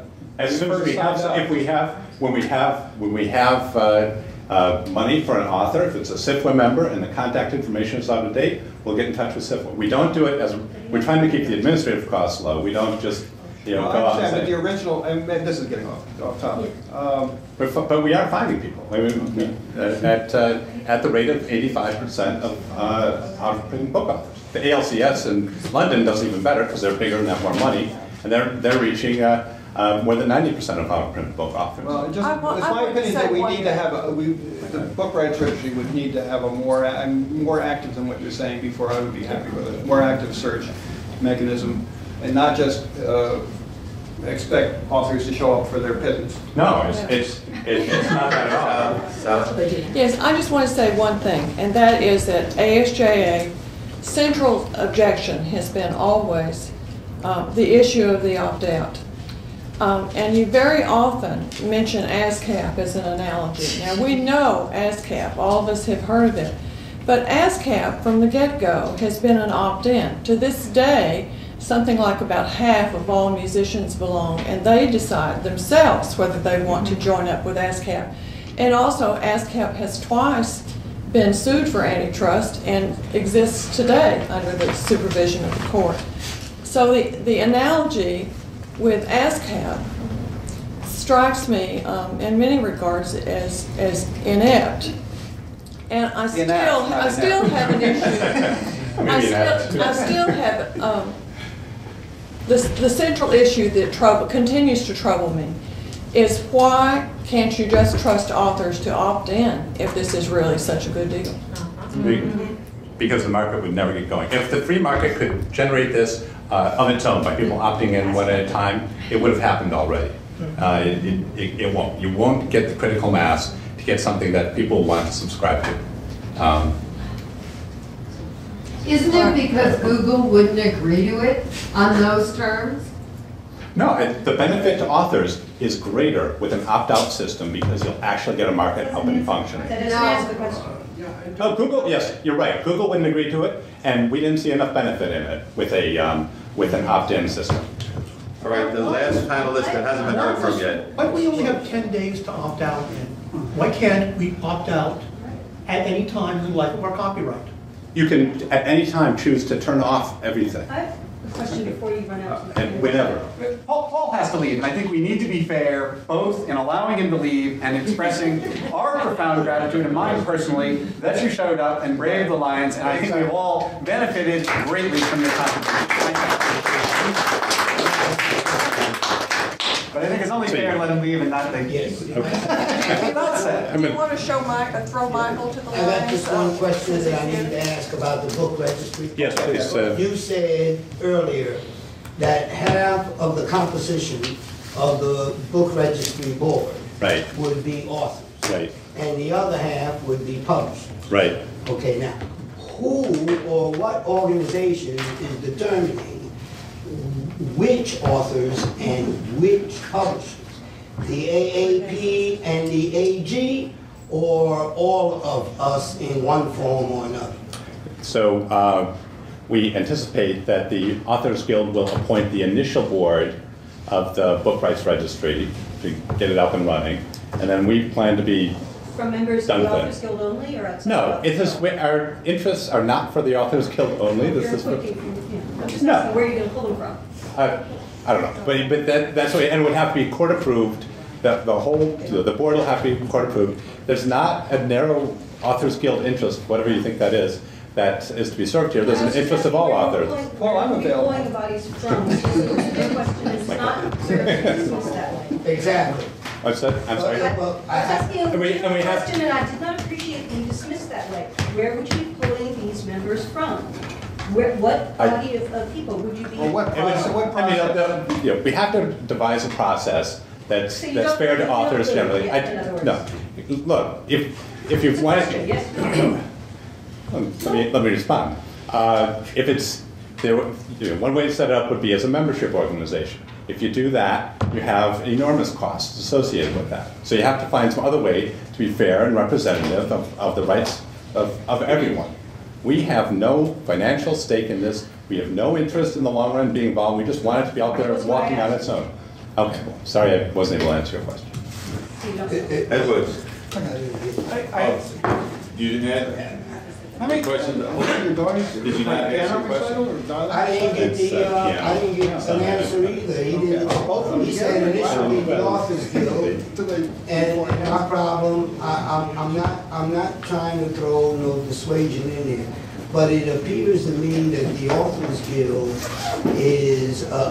appears to be arguing this case more in favor of Google than in favor of the authors. Right. Yeah. And that's a problem that I have with this discussion. I don't agree with that, obviously. Let me try and get this off of the Authors Guild and back to the question of this settlement and the choices that we face as writers and that concern the other organizations here on the podium, the writers groups. And I would say, restraining somewhat my instincts to respond to everything you said, I will say if you want sort of a broader picture of our position as the NWU on the broader questions, we do have a lot of background information on the NWU Book Division website, nwubook.org, including our FAQ with more details, information for those of you who have friends on the West Coast about a similar event that's going to take place in Berkeley on Friday, and a petition one of our esteemed members, Ursula Le Guin, a member both of NWU and of Sci-Fi Writers, has on her own initiated and is soliciting signatures, not limited to people who are members of any of these groups, but a general petition by individual authors to the court. But the National Writers Union helped organize this event because we think that this proposal is a bad deal for working writers. Let me explain why. First, the money is grossly inadequate. Writers should realize that as compensation for past infringement, we've heard the figure $60 a book, but that's the total per book for all the rights holders. For books in print, the entire amount will be paid to your publisher, and it will be up to your publisher to decide how much, if any, of that they think they're supposed to pass on to you, unless you take them to arbitration. Authors may get only a fraction of the $60, most of which is likely to go to the print publishers. Authors' shares will be determined only later after it's too late to opt out. There's no guarantee of how much you get for future use of your work either, but better deals than the settlement are already available. If you own the rights, you can submit your book directly to Google through its own partner program and get a larger share of the revenue from Google for the same uses by Google than if you remain in the settlement. Or you can have Amazon offer a Kindle edition, or you can sell PDFs on your own website and keep 100% of the revenue. The second fundamental unfairness is the opt-out process, in which authors who do nothing not only will get no money, but will irrevocably forfeit some rights and control over their work. Worse, anyone who does nothing will be bound by whatever the settlement is determined after the fact to mean. We can argue, you've heard us, about what this settlement means, but the honest answer is that we don't know, and none of the people on this stage are the ones who are going to decide. Inherent in remaining in the settlement is gambling on how the settlement will be interpreted and allowing your future rights to your own work to be determined by people and procedures that have not yet been decided. Third, writers need to know that the proposed settlement would affect not just your relationship with Google, but your existing relationships with print publishers, overriding some of their terms and subjecting them to interpretation and binding arbitration by players to be named later, the Book Rights Registry and the arbitrators.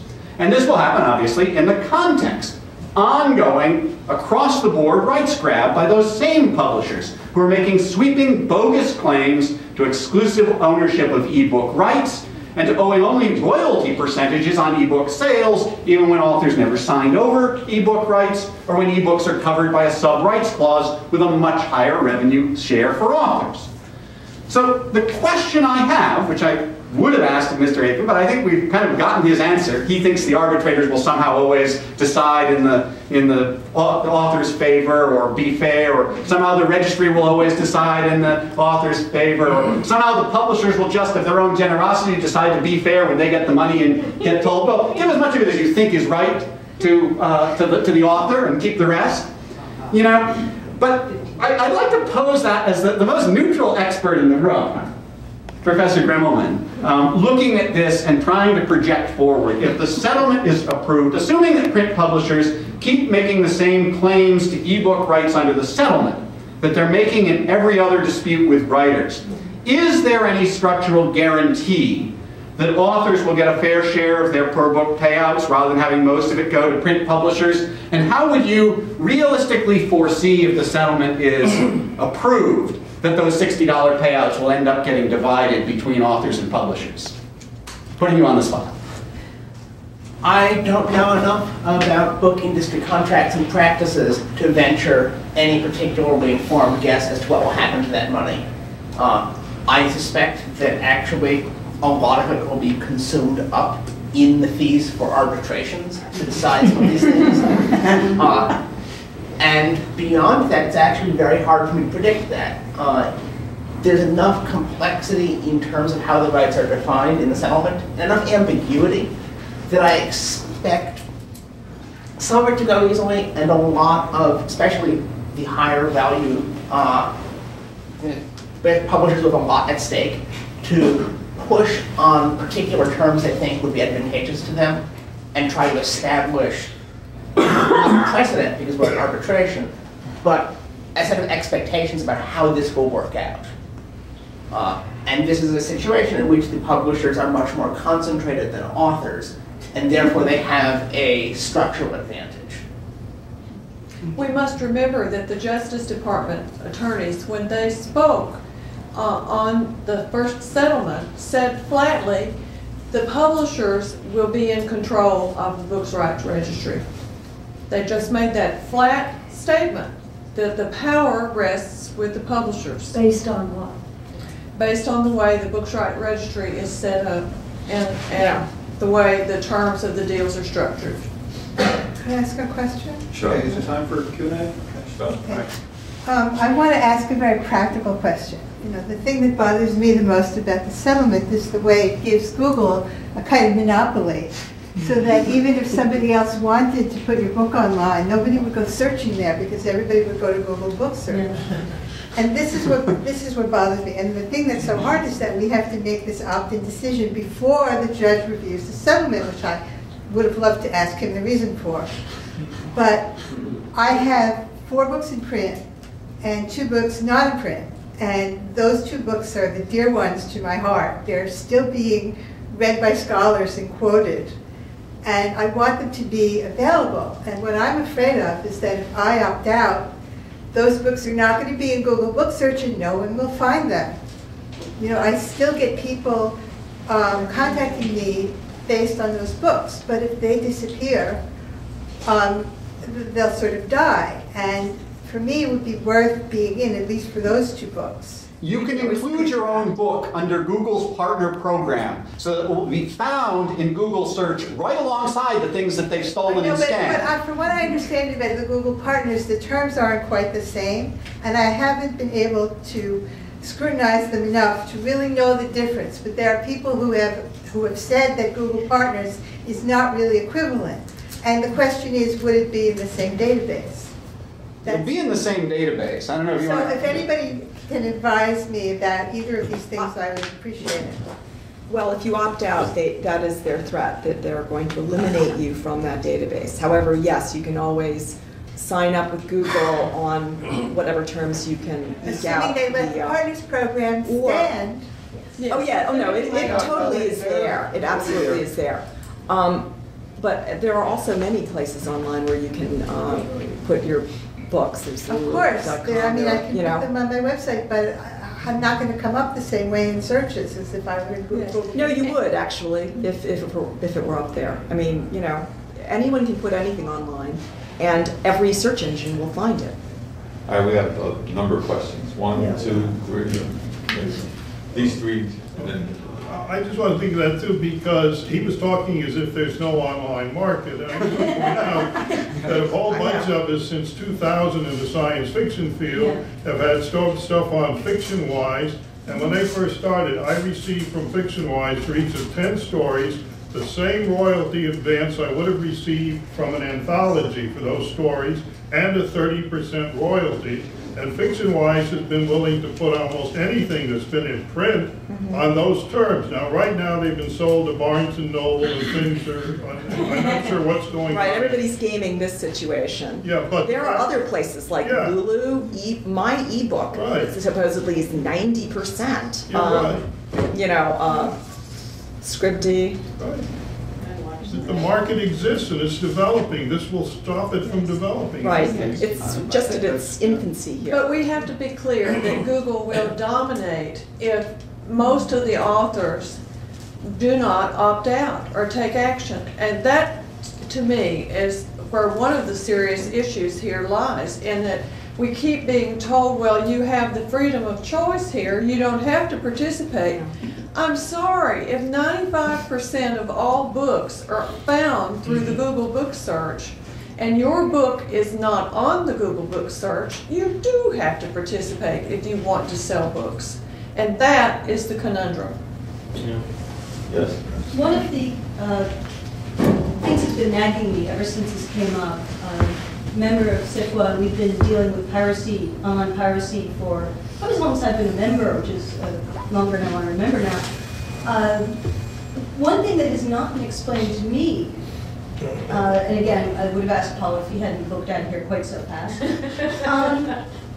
is what's the procedure to police usage? I mean, if you opt out, and I've already found stuff that I've said to Google, I don't want you to excerpt it. If I opt out, or even if I opt in and say don't use this, is the onus on me to follow up and basically treat Google like yet another pirate and take them to task and follow up after them? Because I'm a full-time writer. If I'm not writing, I'm not earning money. Chasing down pirates as it is takes me half an hour every morning. If Google is saying basically, well, you can play with us or you're going to spend the rest of your life trying to prove that we're not playing fair, nobody's been able to say to me, yes, don't worry, this is taken care of, but nobody's also coming out saying flat out, yes, the onus is on you, it's your responsibility to make Google play fair. Is there anything in place for this? Well, what's in place on the two sides, if you opt in, well, if you opt out, you have the same rights you have now.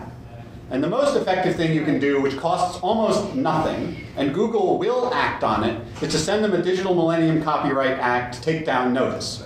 They don't have to, I mean, there's a process they can put you through, but in practice, they'll just cave. You send them a DCMA notice, Google will get rid of it. They don't want to fight those. That's their practice right now. And in all realistic probability, that's where they're going to go. So you've got a pretty expeditious manner. Yeah, if you remain in the settlement, you are foregoing your DCMA rights with respect to Google's use of your books, and you're back in this whatever the arbitration ends up looking like if you want to contest it, as opposed to now, you can send them a properly formulated letter and it goes away. Either way, you have to take action.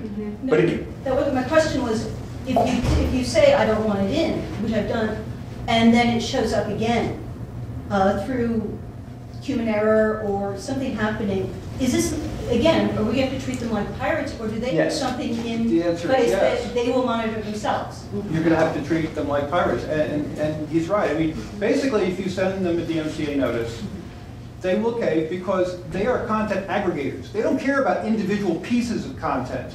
If they're going to have any trouble with any piece of content, they'll get rid of it. Why not? It doesn't really matter to them. Yes. My question is similar, and I guess I'll direct it at Lynn Chu.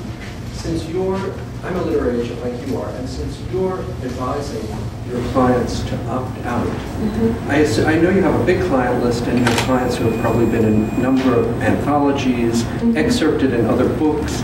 I do a lot of that as well, which leads to thousands of excerpts in lots and lots of other books, textbooks, anthologies, scholarly books.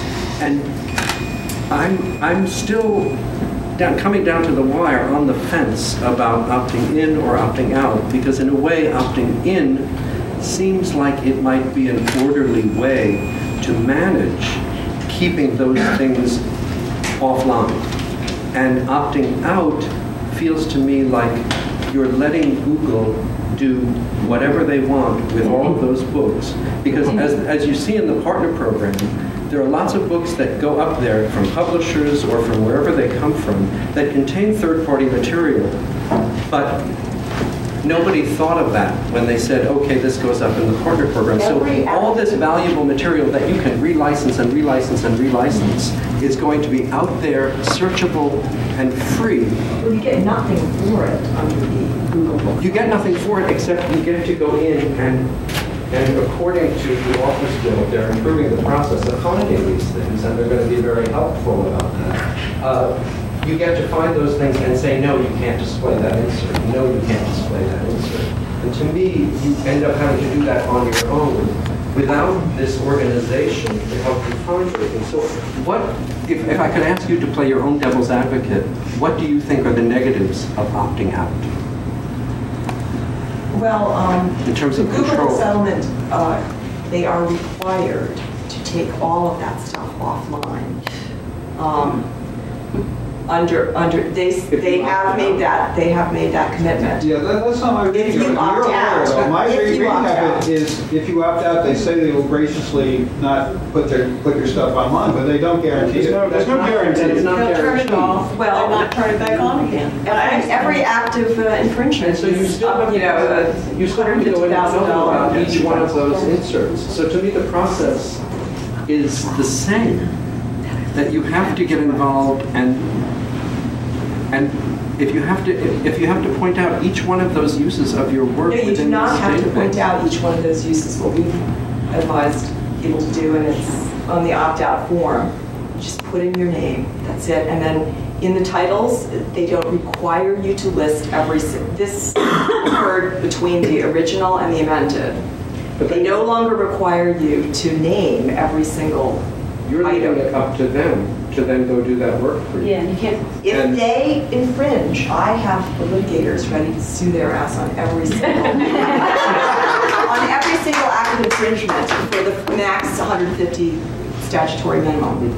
Yeah, it's important to distinguish here just a couple of ways that the books could be used. There's the situation where somebody other than Google posts it, and Google doesn't realize it's there, it's copyrighted. That's the DMCA situation Ed was talking about. Right. There's the situation in which Google itself scanned it, and you opt in which case if you tell them don't display it, Right. you're under the arbitrations and the various internal provisions in the settlement. Then they've scanned it and you opt out. In that situation, it's their responsibility not to display it, because when they do that, it's a separate act of infringement for which they can be sued. But If they get it wrong, you can threaten them and don't them of a massive active infringement. So why will they pay attention to lots of little tiny? See, because they think they can win the fair use case for having scanned the books in the first place. Right.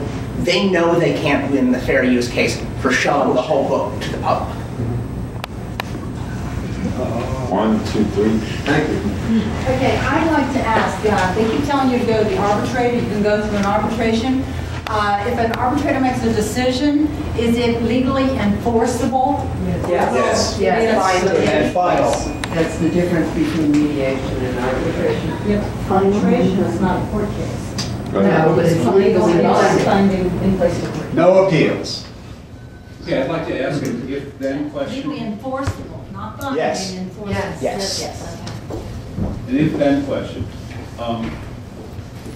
What is the panel's suggestion of action if the judge accepts the settlement?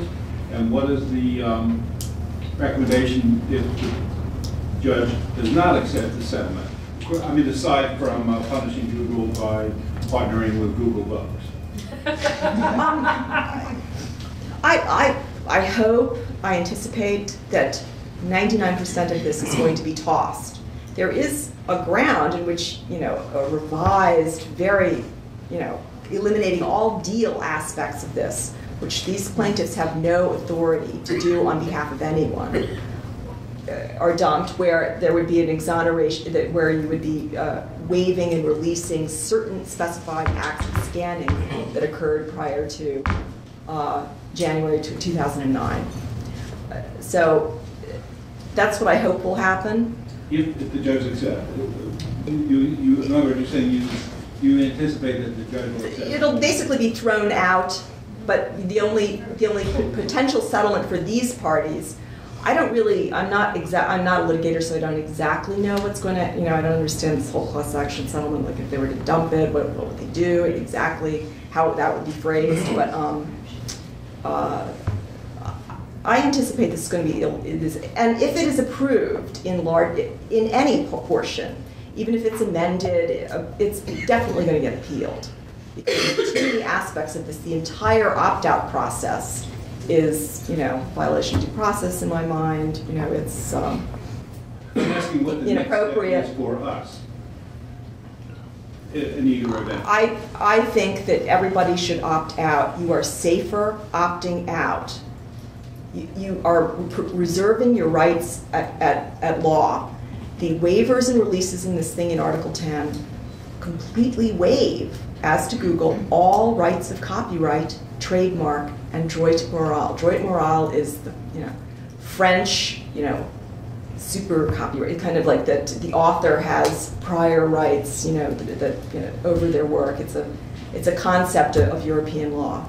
But you can't opt in later if you want. Well, that's the point I want to make. You have to decide. One thing that people say, you have to opt out before we know anything. You have to opt out before That's part of the January unfairness 28th. But I think the question is, what can we do if, whether we opt out or not, what if we get stuck with a settlement that sucks? And I think the answer is, the answer, I think part of the answer is, What if two things are going to happen? Either the judge will accept the settlement, in which case there's a working vehicle for industry practices, or the judge will reject the settlement. In either case, what is it that we are recommended to do? How do we proceed from there? and that's what I'm trying to answer. In neither case will anything happen for several years of appeals.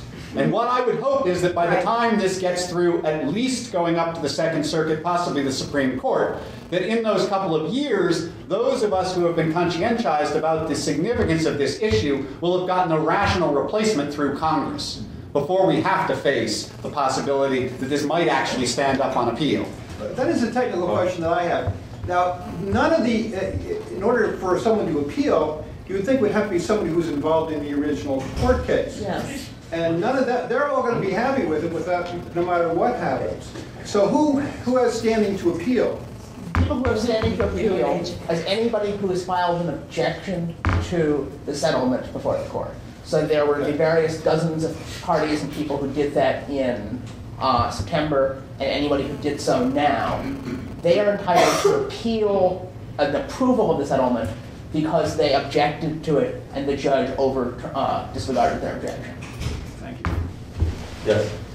This is a question from Sally Shannon. You have written eloquently that your members, of which I'm one, should opt out. That's my understanding of what you've written. You mentioned a catch-22 a few minutes ago. I'm wondering, I have wondered for a long time, why on our website there isn't a place to opt out.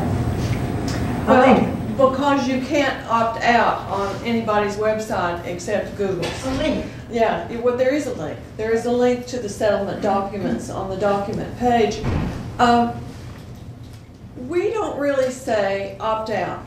We say the organization that is fighting for you and all writers thinks this settlement is horse manure. And I'm being very ladylike. I try to be ladylike here, you know, and not call it what I really think it is.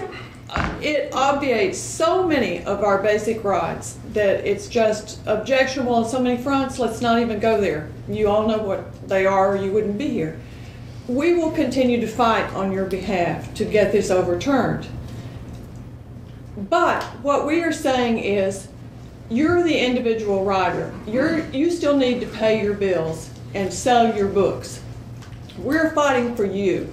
You make the best decision for yourself that you think will help you in your career. And we don't want to force you to do what your organization is doing, because we can fight together as a group more efficiently than one individual writer who is worried about the bills can fight. So while I would love it if everybody opt out, if it's financially better for you, you believe, to stay in so that your books are displayed. If you have out-of-print books, now if you have in-print books, that's a different thing. If you have out-of-print books and there's a chance that your books will really be seen and get some attention and somebody might buy them, then you might want to stay in. And I don't think you're a bad person and disloyal to all writers. We make little money enough as it is. We struggle. I think that it is important to be clear that our objective is to fight for our rights and to say we think that Google and company are absconding with them. But absolve vote, you know, do what you think best. Well, it's one of the unfairnesses here is that we're all being forced to make this decision before we have any idea of what's really going to happen. And that's, you know, aside from the fact that we all got those notices and we thought they were Nigerian spam. Question here. Yeah, I went to the website last summer. I attempted to opt out, and I found it so complicated, so arduous, so difficult to understand that I just gave up. Now, what's my recourse? Should I hire a lawyer? No, seriously. I know. Well, you can still opt out. Oh, yeah, but there's so much bullshit to go through. If you can send a one-page letter, we have a sample form on our website at nwubook.org. Okay. Question related to that. I just opted out. I just went to Ms. Chu's page, and I took the URL that she gave, and there's a much simpler form right now on that page that's not hard to do. And I took and I cut and pasted the little recommended phrases she had on her site saying this applies to everything I've ever written. Let's pause here and have Lynn give her website. Lynn, what's your website? www.writersreps.com. What is it? Writers Reps. Two plurals. R-E-P-S. A question that I think we've been sort of dancing around with this about the difficulty. We're all here, you talked about getting the emails, getting all the notices. There are still an awful lot of writers, especially outside of genre, who don't live online. I personally find this incomprehensible. They're not familiar with the internet. They don't necessarily even have email, or if they do, they check it once a month. Who's checking up with them? I mean, we said before, but they sent emails. They didn't mail out registered letters. There is no way, as far as I can tell, unless you go online and download the paperwork to opt out, or even to monitor your stuff. There's this onus to be connected that seems to be incomprehensible. Because there are people who don't have, they're still on dial-up, but they don't even have. Write a letter to the court and say that very thing. It's important that Judge Shannon hear that from us. But Laura, there is, to the original settlement, there was a really well-done objection that outlines all of these problems with notification, all the problems with the Class 32 thing. Do you remember the name? I'm blanking on it, but it's been expressed to the judge. I don't know whether multiple times telling him makes makes a difference, but it has been, well, it can't hurt. Eloquence does, I mean, you're all writers, so you know how to, use the written word, and, brief eloquence is always powerful. A professor of mine who hadn't heard a thing about it. He's just not online, but he's got 3 books out there. Right. And he had no idea. Contract, you see, is opt-in, inherently. There's no copyright license contract in the world that is not, you have to agree to it. That means someone has to come to you, and you have to sign on the dotted line. This process is built for other things. This process, the opt-out process, is built for class actions that have to do with things like mass torts. Like a big car crash, and everybody's going to resolve a claim against an asbestos polluter or something.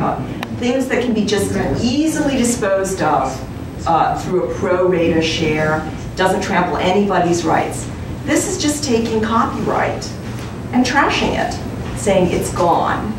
And it says that specifically in Article 10. I mean, literally, it is waived as to Google. To glue that to a business deal and to everything that they might ever in the future do with your copyright is absolutely inappropriate.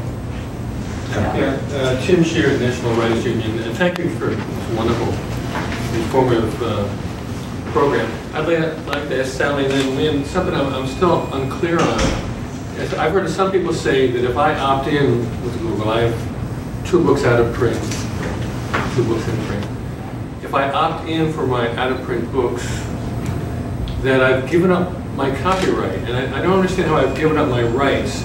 It seems to me if I opt in, I'm giving them the right to sell, the right to read it. They're going to sell it, your right to view it, you pay to view it online. It's not a download, or to read snippets of it, or to display it. I'm giving them a limited distribution of viewing.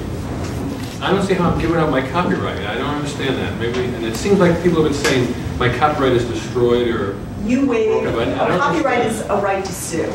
Sorry? A copyright essentially is a right to sue. That's really all it is. What Or would I sue them accounting. over, though? What would I sue them for? Infringement. If a person is using your work and making money off of it, you know, you have the right to go to them and say, hey, you're using my work. I want to know what sales, you know, how you've been using my work, and an accounting. So I have no rights then to ask them, suppose I opt in and then a year from now I'm not getting any money? You only have the registry. You may not address Google again, except through the registry and through its arbitration process. So I go to an arbitrator and I can work it out through an arbitrator. Hopefully it's fair. And you may or may not like the price that Google has put on your book. And if you don't like it, that too is something that's arbitrated. And if you think that your book should be, if you say it's in the best of all possible worlds, it's getting a lot of attention, and you think it should be selling for $12 in the Google Books Right registry, and I put them together, the algorithm says that it would be more reasonable to sell it for $7, and you disagree, you have to go to arbitration. You don't control that. Yeah, and let's be clear, I think this is part of what you're asking. You waive the ability to audit Google. I mean, that's part of the deal. You cannot audit anybody. I still own my book. I can still sell it online myself. I can sell an electronic download. I can sell foreign rights. It's not like I've given up ownership of my work. Right, it's a non-exclusive deal. I mean, you can still do anything you want with exactly, your yeah. Okay, but you've given up copyright in the sense that, as she said, you've given up the right to sue Google for infringement.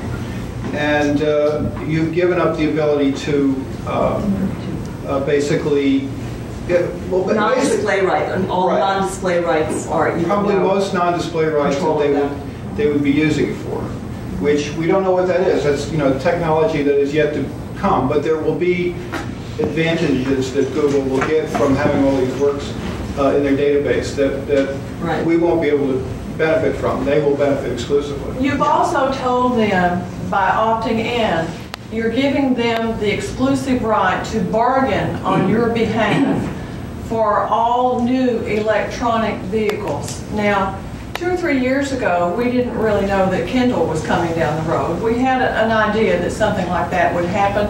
Seems like every time I turn around, there's a new electronic device. We don't know what in 2-5 years down the road, what device will be carrying our words.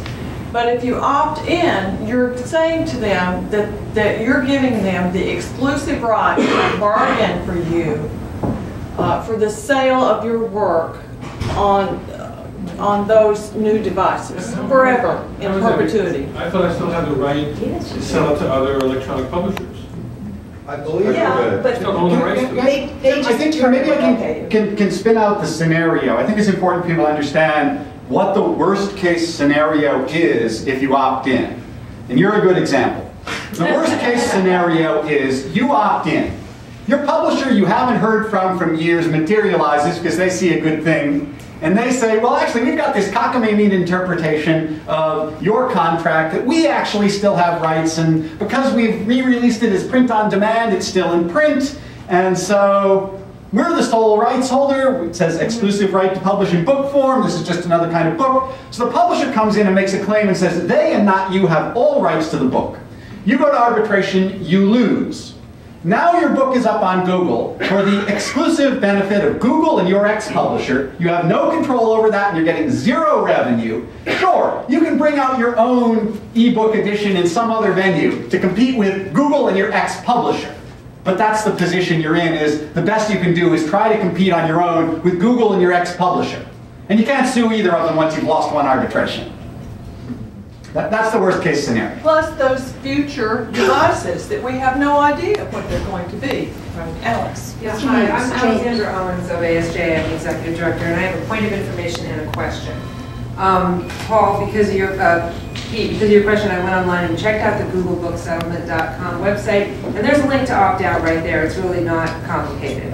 My question, though, is something I've been asked, is it true that if you opt out, you can't object, that there is an advantage to opting in and turning off all rights Now, does opting in and turning off all rights mean that Google can't do anything with your work and you have standing to object? Ed is shaking his head. That's not correct? Well, it means that you can turn off all rights only if you're determined to be a rights holder who has those rights under the procedures and by the players to be named later. You still have the potential conflict with any... You might still end up in the situation I just told Tim about. But opting out, you have no standing even to object. That's right. It's just the fact that you've opted out that... Well, I mean, that's an interesting point. The SFWA has stayed in. We have several copyright properties of our own. And we're staying in purely to object, because if we opted out, we couldn't.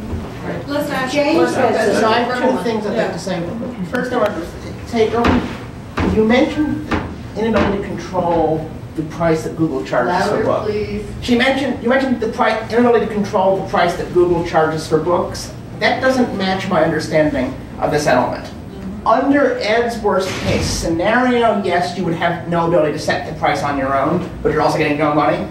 If you are a rights holder, you can always at any point take your book out of settlement controlled pricing and choose your own price. In that instance, yes. Yes. Now, in terms of objection versus opting out, this is an artifact of our class action system. It's not well justified in theory. It comes out of a fairly formalistic understanding of what a class action is. But yes, you can't both be a class member and object. However, first thing to point out is that staying in and removing your book from all uses is not by itself going to look like an objection to the court. It will look like you are opting in and you approve of this and you're exercising your rights under the settlement. That's very The second thought is that the objections mostly matter to the court in terms of seeing the objections and seeing who has supported them. One option is to leave a single work of yours, perhaps just an insert, in the settlement so that you're still a class member and object based on that, but tell them you claim and opt out for everything else. Or to add your name to an objection filed by somebody else, saying that I have opted out, but I support this objection. Right. I just want to clarify, by the way, the whole opt-in thing versus opt-out is very confusing.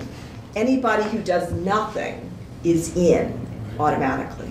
So please, for God's sake, don't go there and check opt-in, because what that means is you absolutely, affirmatively, consensually, individually agree to this 335-page contract that you cannot even read, you know, or that we have no idea what effect it's going to have on your rights. My mama used to say, if you can't read it and understand it, for God's sakes, dear, don't sign it. Ursula Le Guin's petition, I should note, is open to everybody, including people who've opted out. So that's a way to get your name before the judge as someone who doesn't like this, even if you're opting out. And there's a link to that, again, from nwubook.org, or if you can spell her name, at ursulakleguin.com. Bookview Cafe had her original letter. Right, that's where. And they have.com. I think they probably also They still do. It's a little harder to find it there. It's on her homepage if you go to ursulakleguin.com. I have a really simple question, and I've been working on my novel, so I haven't been able to do the research on this. And I keep running across the figure $60 for a novel, $30 for an excerpt. What exactly does that mean? 15. Yeah, it's 15. For the insert. Okay. What does it mean? Any book that you, if you opt in, you'll get these per title payments. If it's a full book, or if you have a selection in somebody else's book and you can cite that, you'll get $15. It's their way of giving you a bonus toaster and trying to suck you in. After the publisher gets. But yeah, that's something important. They will pay it if the book has not been reverted. They will pay it to the publisher. The publisher will take half, or whatever amount they want to take. And well, all right. Optimistically, the publisher. This is a minimum payment. No, the publisher automatically gets half, and you automatically get half. I just read this, so I'm pretty sure. Right. And then of your half, the publisher looks at your contract and sees if there are rights distribution percentages, then you get percent. And so it was 50% in your contract, you get $15 of that 60. So now are you saying that basically it's, I get a payment if the amount owed me reaches that amount? Is that what we're talking about? If your book has been scanned prior to May 5th, 2009, you get that money. That's the reward they're giving you for scanning your work against your will. There are two pieces to the money falling in the settlement. One of them is the let's make up for past harms for scanning your book. The other is the big, ambitious, let's hope and let's revolutionize the publishing industry payments. You're guaranteed the let's make up for past harm payment, or the author-publisher combination is guaranteed them. The other money, the so-called inclusion fees and the royalty splits, all of those only arise if this whole program actually achieves flight. And I think it's When's that get paid out? Achieves. Takes off. If it happens. If it happens. It could be that 6 people and 1 publisher actually have their books available through this, and the whole program is too small to be justified continuing. Out of your mouth to God's ear. Go ahead. I have 2 books with a collaborator, we share the copyright. So do we both have to opt out for that? That's a good question. Very I've tried to complex. Well, I'm in that situation, and my interpretation of it is if either one opts out, either one of the collaborators opts out, then it's out. Really? Same thing is between author and publisher. If only an author opts out, it's out. You know, regardless of Right, if any of the rights holders opt out, then it's out. Right. That would be an interesting situation if the collaborators disagree. Yeah, Well, yes, and there's provisions in the settlement as to how to resolve that. You're supposed to amicably resolve that. All right, we'll take one last question, and then we have time to talk with each other and stick around if people like. Ed, on your FAQ, you said that if you make a claim, even if you never get any money, you will give up some rights and you will give Google an irrevocable license to use your work in certain ways, some of them without payment. Now, I filed a claim 3 blessed years ago for about 150 contributions to periodicals, some of which were reprinted in books, most of which I have registered with the Copyright Office. How is it that filing a claim to say I oppose infringement gives Google an irrevocable license to infringe my copyright? I trust that that's a rhetorical question. No, I don't understand it. I think it's the answer that Professor Grimmelmann just gave, that this is sort of a weird aspect of the way that the class action lawsuits work, that by default, you're opted in. If you made a claim, you're that by default, or if you do nothing, then you're part of the class, and you're bound by whatever is agreed to by the lawyers for the class. Now, the lawyers who are representing the Authors Guild claim to represent, and you're bound by whatever is agreed to make a claim or do nothing for the class. You're bound by the lawyers who are representing the Authors Guild claim to represent under this settlement. If you make a claim or do nothing, is given you're bound by that, and the default, a certain kind of under this and giving up settlement is that everybody in the class is giving to Google. I mean, I'm not going to certain kind of license and giving up for it certain things. So by filing a claim, in effect, I opted in. That's the problem. Yes, that's right. That's the way it is. I mean, I'm not going to offer apologia for it. That's the way it is. So by filing a claim, in effect, I opted in. Yes, that's right. Possibly do. If you do nothing, you're also get no money and gain no. If you file a claim, at least you might get some money. I think publicly the worst thing you can possibly do is do nothing. You'll get no money and gain no benefits. I think you can, if you want to reverse that, you can opt out again. And does that mean I'm very confident. Yes. Yes. You can opt out prior to January 28th. Big red letter day. January 28th. Very close. One more week if you want to change your decision. Yes, it effectively withdraws your claim if you opt out. Now, something I wanted to make clear, and this hasn't been said, this is sort of what Paul would probably say if he was here, and I was just read the whole thing again. If you opt in, and you you have the right to remove all your works from the Google database if you do it before something like May 2011. In other words, you have 1 year to get your stuff completely out of their database. At least that's what it says. I can see that might be an option for some people, but you're still signing in to the rest of the provisions of the settlement, which may or may not come to bite you in the ass.